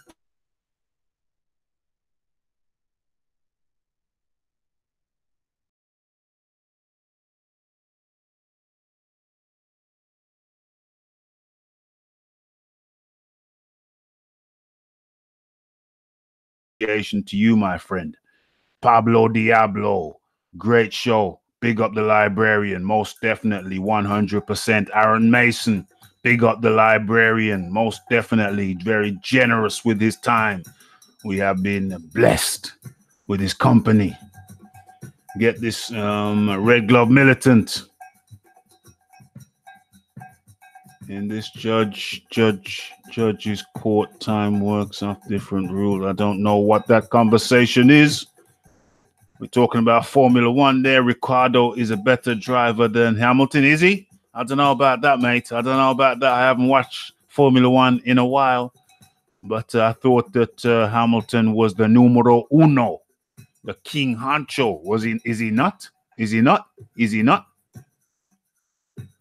Where are we? Helen Bond. Ricardo is the only genuine guy. Okay.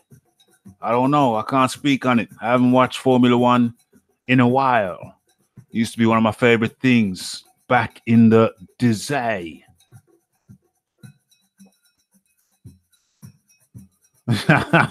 Aaron Mason says, "Low, Wildette going on about holding belts hostage. No Wildette can talk about holding belts hostage. Wilder is the #1 hostage taker when it comes to that green strap, the gangrene strap, the gangrene belt."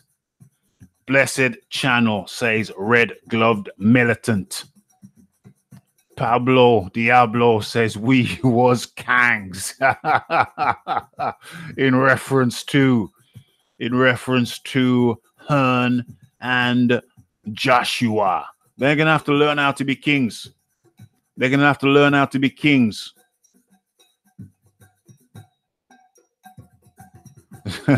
They're gonna have to learn how to be kings. Get this smoke. I see what you mean now, Aaron. Get this smoke says these guys want to hold belts hostage. Really? That's your boy Wilder and the Wildettes singing in the background.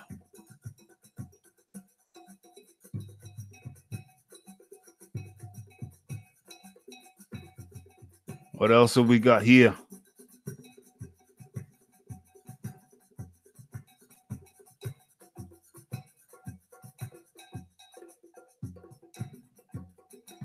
Talking about Formula One, lots of Formula One talk.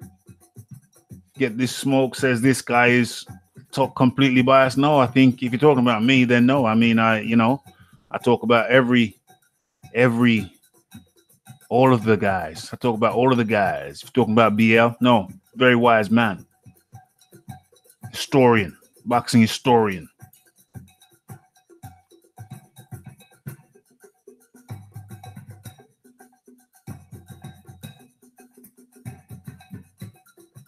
Okay, lots of F1 Formula One talk.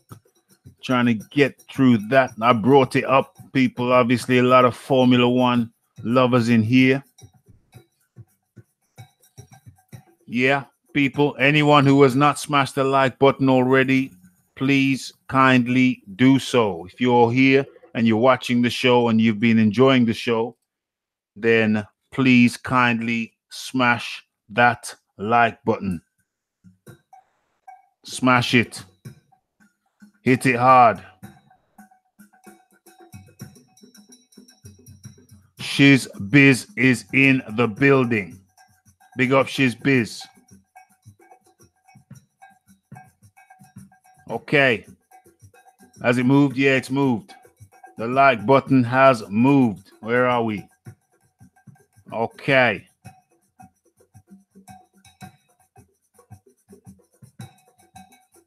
Scrolling through. I am scrolling through.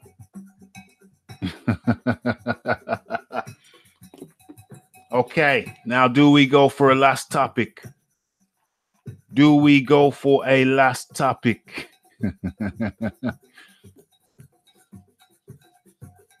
Responses in the chat. Do we go for a last topic?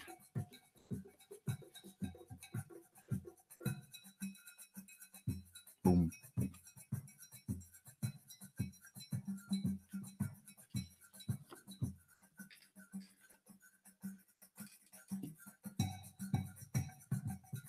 Why not? Says Aaron Mason. We could go for a last topic. How long have we been on? 2.5 hours. 2.5 hours.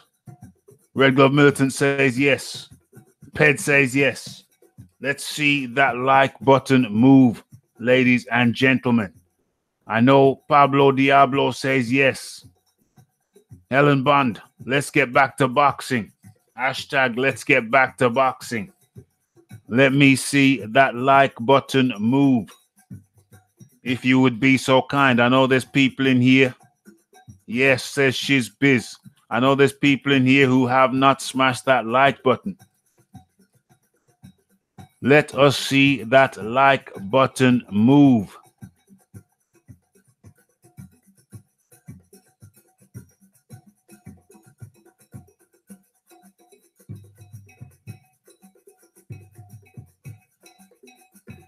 Okay, so the last one.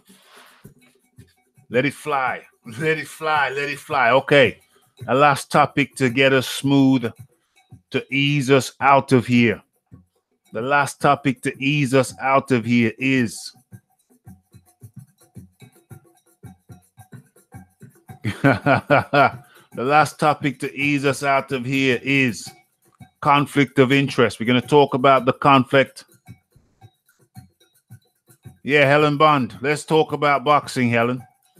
I hate to get you off the Formula One, but Let's bring it back to boxing, shall we, Helen?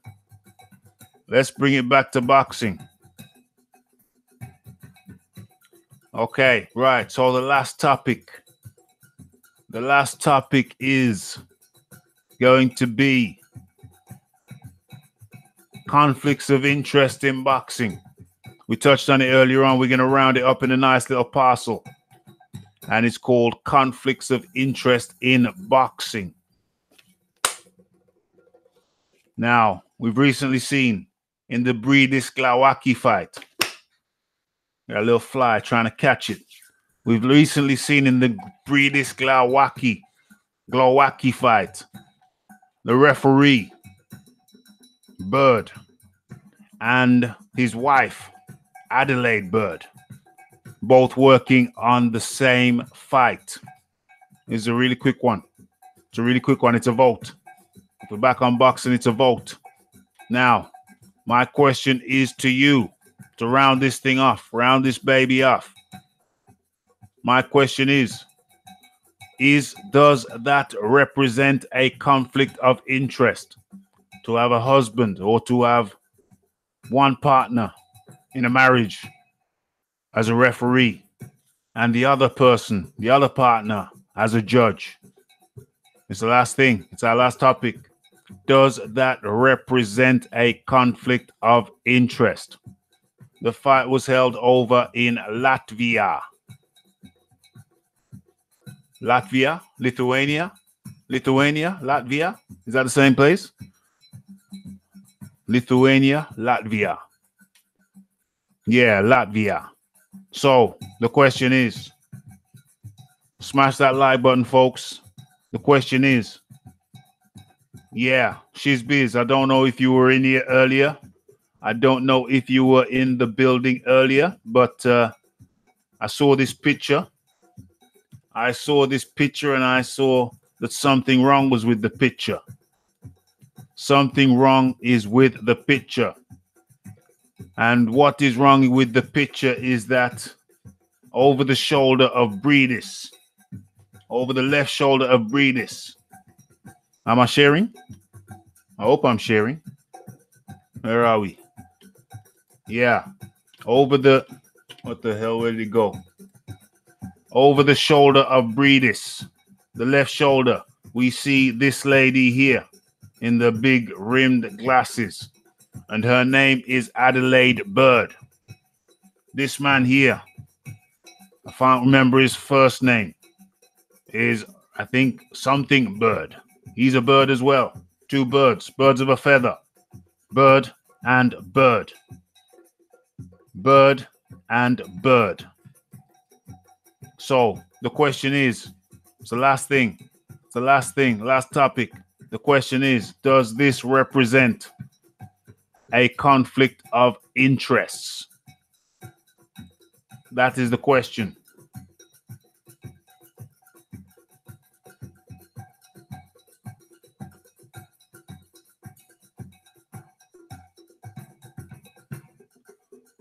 She's biz. Husband and wife taking envelopes. She's biz. Latvia. Red Glove Militant. It can. Aaron Mason says Teddy Atlas did a podcast on this and says that promoters take the judges and the ref to dinner the night before a fight.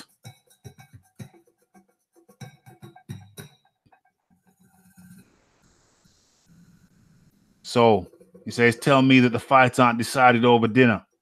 Yeah, unless it's a knockout. Pablo says, seems a bit dodgy. Would that be allowed in the UK or the US? Yeah, I think it would. I think it would. Yeah, certainly seems dodgy. Pablo Diablo, Boxing Librarian Live says, I get this smoke. And your comments, and from your comments, you are clearly not biased towards Wilder. You are clearly not biased towards Wilder. Great response, BL. Red Glove Militant. The lady in the background cannot score fights worth doo-doo. Indeed. There she is. The lady in the background.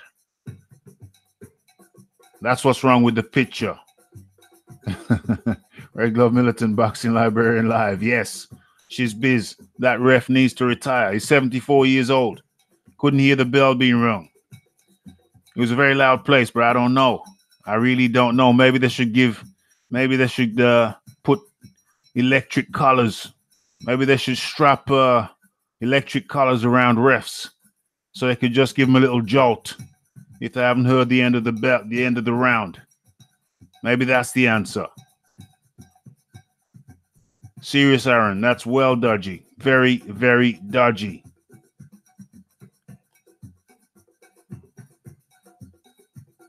Aaron Mason, evidently, if that's true, then this is a conflict of interest.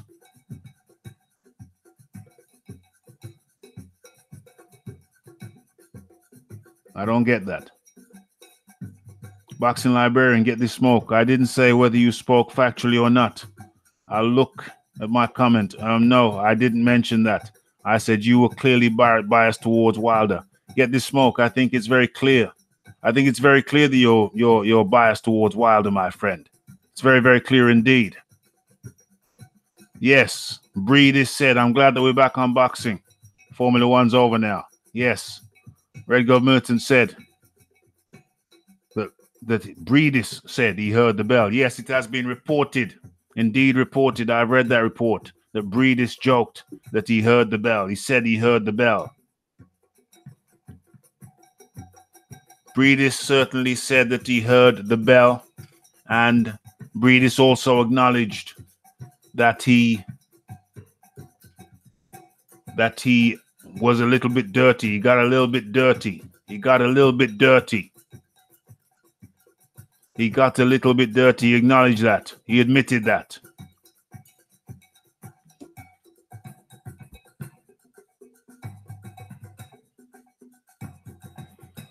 Helen Bond makes a good point. She says, Pablo, the promoters pay the refs and the judges. Until that changes, we won't get, there will be, well, she says we won't get fair fights. We can get fair fights, but there will be always that possibility. I will say there will always be that possibility for manipulation. There will always be that possibility for manipulation. There will always be that possibility for manipulation. I saw that Teddy Atlas. I think Teddy Atlas said that on Joe Rogan, on the Joe Rogan podcast. He said it on the Joe Rogan podcast. I saw that. Yeah. Promoters taking people out for dinner. Referees out for dinner. Judges out for dinner. That kind of stuff has to be abolished. There has to be a distance. There has to be a distance between the promoters and the judges to maintain the integrity of the sport.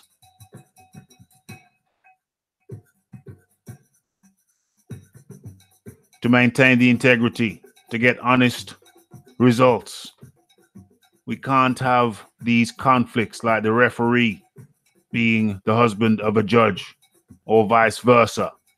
That would be totally unacceptable. There needs to be a change. There needs to be a change. Get this smoke. You are clearly a biased fellow. You came into the chat biased a few weeks ago when you started coming over. That's okay that you're biased. We recognize that. We recognize your position. We know what your position is. There is no ambiguity, my friend. You don't have to hate Wilder, but it is clear that your bias is towards Wilder. That, my friend, is very, very clear. No question about it. No question, no doubt about it. And so, ladies and gentlemen, it is coming up to the midnight hour.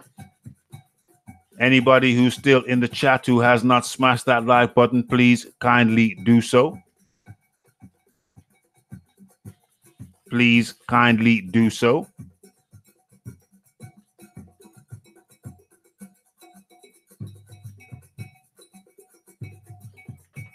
know. There's another chat going on here with Get This Smoke, talking about a different topic.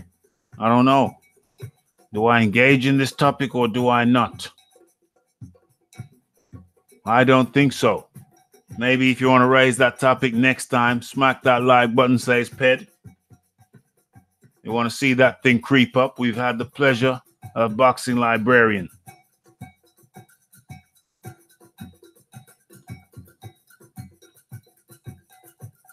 Yes, get this smoke. Get this smoke. We know that you're biased towards Wilder. Why would you pretend otherwise, my friend? But nonetheless, get this smoke. You can continue this dialogue next time. Today is Monday. We've been on for about 2.5 hours now. I think that's quite sufficient. But yes, get this smoke. We do know that you are biased, my friend, but nobody worries about your bias. It's very clear. But it would be awkward. It'd be unfortunate if you pretended you weren't biased towards Wilder, because that is very clear. Okay. So Boxing Librarian is still going strong. But I had to give him time to loosen up, because after you do one of these things, it's like being at the theater. Not that I've ever been at the theater, not that I've ever been a theater actor or anything of that nature. Pablo Diablo rather says, another cracking show, Raphie. Peace out, guys. Much appreciated. Much appreciated. But yeah, I've seen programs. I've seen a program where Aaron Mason says, great show, Raphie. Aaron Mason, much appreciated. It's a shame Tommy Temper wasn't around to enjoy the show. Never mind. All right, so Aaron Mason, who's Aaron Mason? I mean, Tommy Temper.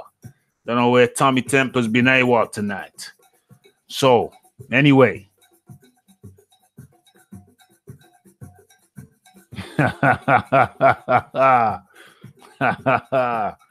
So, yes, I totally enjoyed it. Oh, Tommy Temper's still here. Okay. Right. So, it's been another good show, another great show. We've had the presence of the Boxing Librarian. We've had the good fortune of a great weekend of boxing. Get This Smoke says he's allergic to facts. We understand, Get This Smoke. We perfectly understand. Don't worry. Don't worry, young man. We will lead you towards the light. Fear not. Fear not. I almost feel bad about stopping the thing, because Boxing Librarian is educating Get This Smoke. I don't know. I'm tempted to close the thing down. But Box. I don't know. I'm confused. What does one do? What does one do? Because there's a strong chat going on between Boxing Librarian and Get This Smoke. I don't have to repeat what they're saying, because you'll see it come up in the replay. When you replay. I haven't been paying attention to Get This Smoke. I haven't been paying attention to Get This Smoke.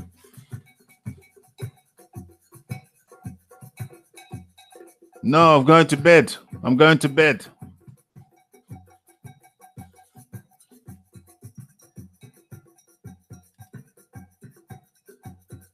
It's bedtime. It's bedtime for the Raphie. I send me a link. What do you mean? What do you mean I send me a link? Are you talking to me?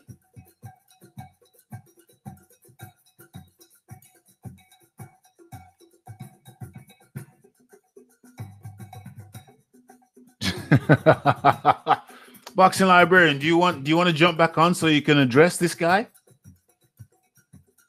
Boxing Librarian, do you want to jump on so you can address this guy? I think you need to jump back on and just finish this off.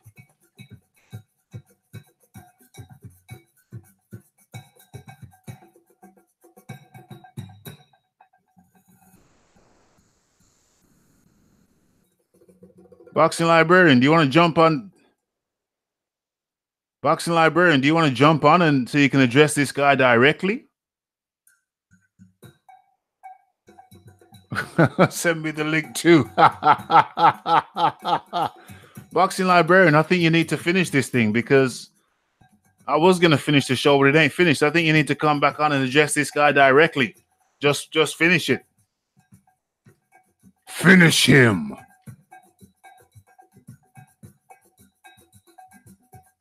I think Boxing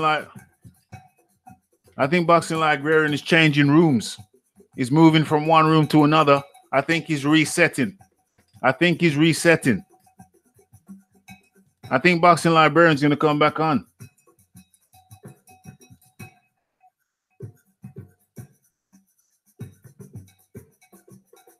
Yo, get this smoke. This is some rude talking.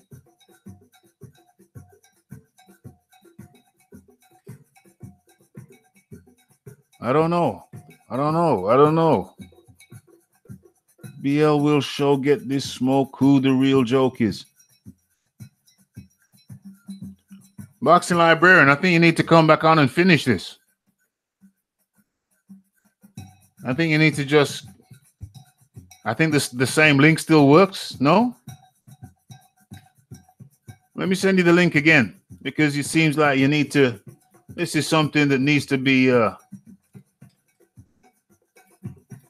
I think you need to address get this smoke directly.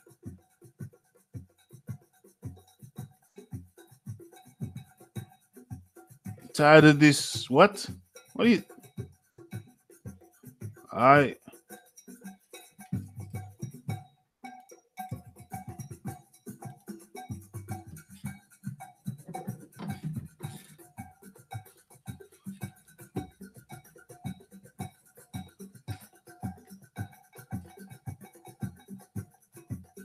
Yeah, maybe.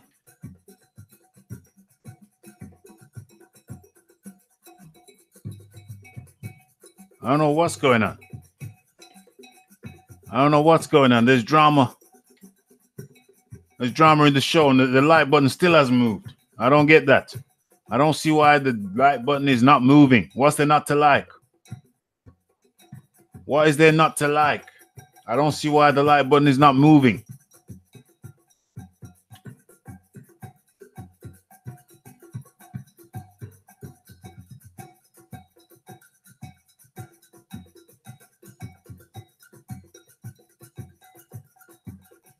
Okay. Oh, maybe Boxing Librarian's not hearing me. Maybe I need to write it. Yeah, I don't understand why the like button's not moving.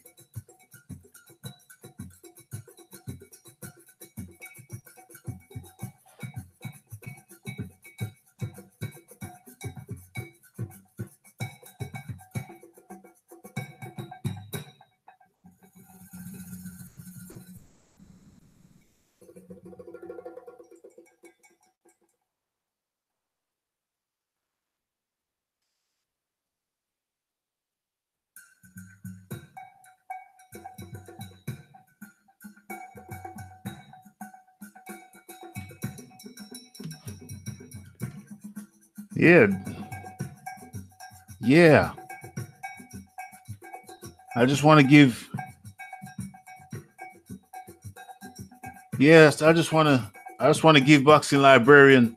I mean, Red Glove Militant. Get this smoke. I just want to give BL the opportunity, if he wants to jump back on, to finish this debate with Get This Smoke. I just want to give him the opportunity if he wants to. But I know he's probably got work in the morning early.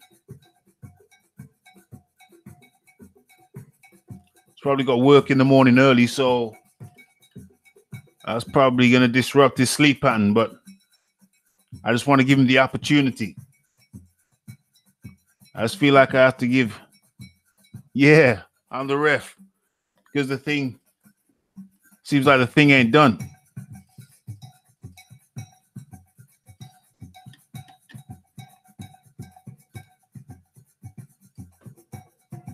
Where are we?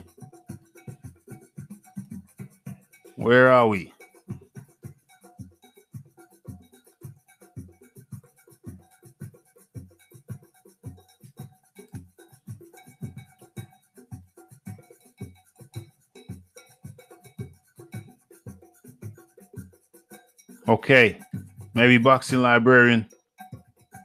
So work in the morning, obviously. He's probably gone to bed. Probably gone to bed. But I just wanted to give the opportunity. But I think Boxing Librarian said all he needs to say. Yeah, come back on Wednesday. Get this smoke. I think we're done here. It's midnight. It's midnight. That's 2 hours 45. 2 hours 45. Okay. So, once again, this is the real end of the show. We really have come to the end of the show. He may have left the building. I think he's left the building. People got work. It's midnight over here in the UK. So that's how we do it. This is Raphael Dawkins. It's Combat Radio. No, my friend, I've got sleep. I've got sleep to go to. I've got sleep to go to, my friend. I've got sleep to go to. Laters. Okay, so it's live boxing talk with Raphie. It's Aaron Mason. The AA Blunts has joined us. It's the Peds. Get This Smoke has been rather contentious. Yeah, exactly. He works for a living. The man works for a living. He was with us for over an hour.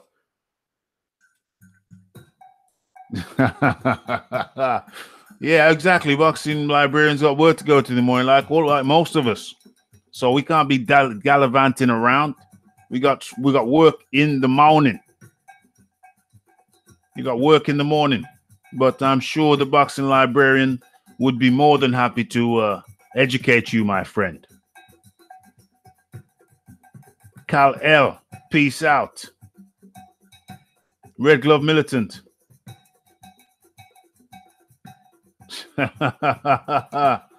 Peace out, Red Glove Militant.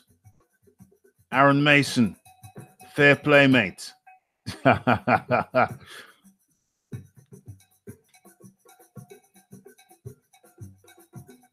Peds, Get This Smoke. Red Glove Militant. The Boxing Librarian, our guest for the night. So many to mention. Tommy Temper. Pablo Diablo.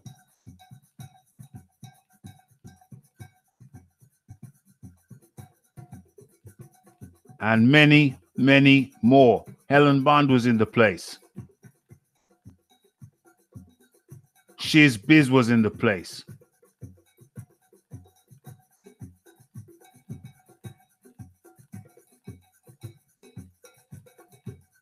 Red Glove Militant. John Dealey. How could we forget John Dealey? And of course, Kaz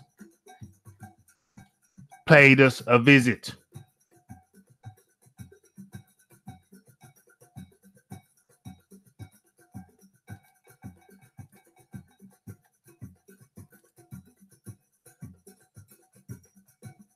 So, it's Raphael Dawkins. It's Combat Radio. It's live boxing talk with Raphie. Raphael Dawkins, Combat Radio. It's been a pleasure. Great having Boxing Librarian on.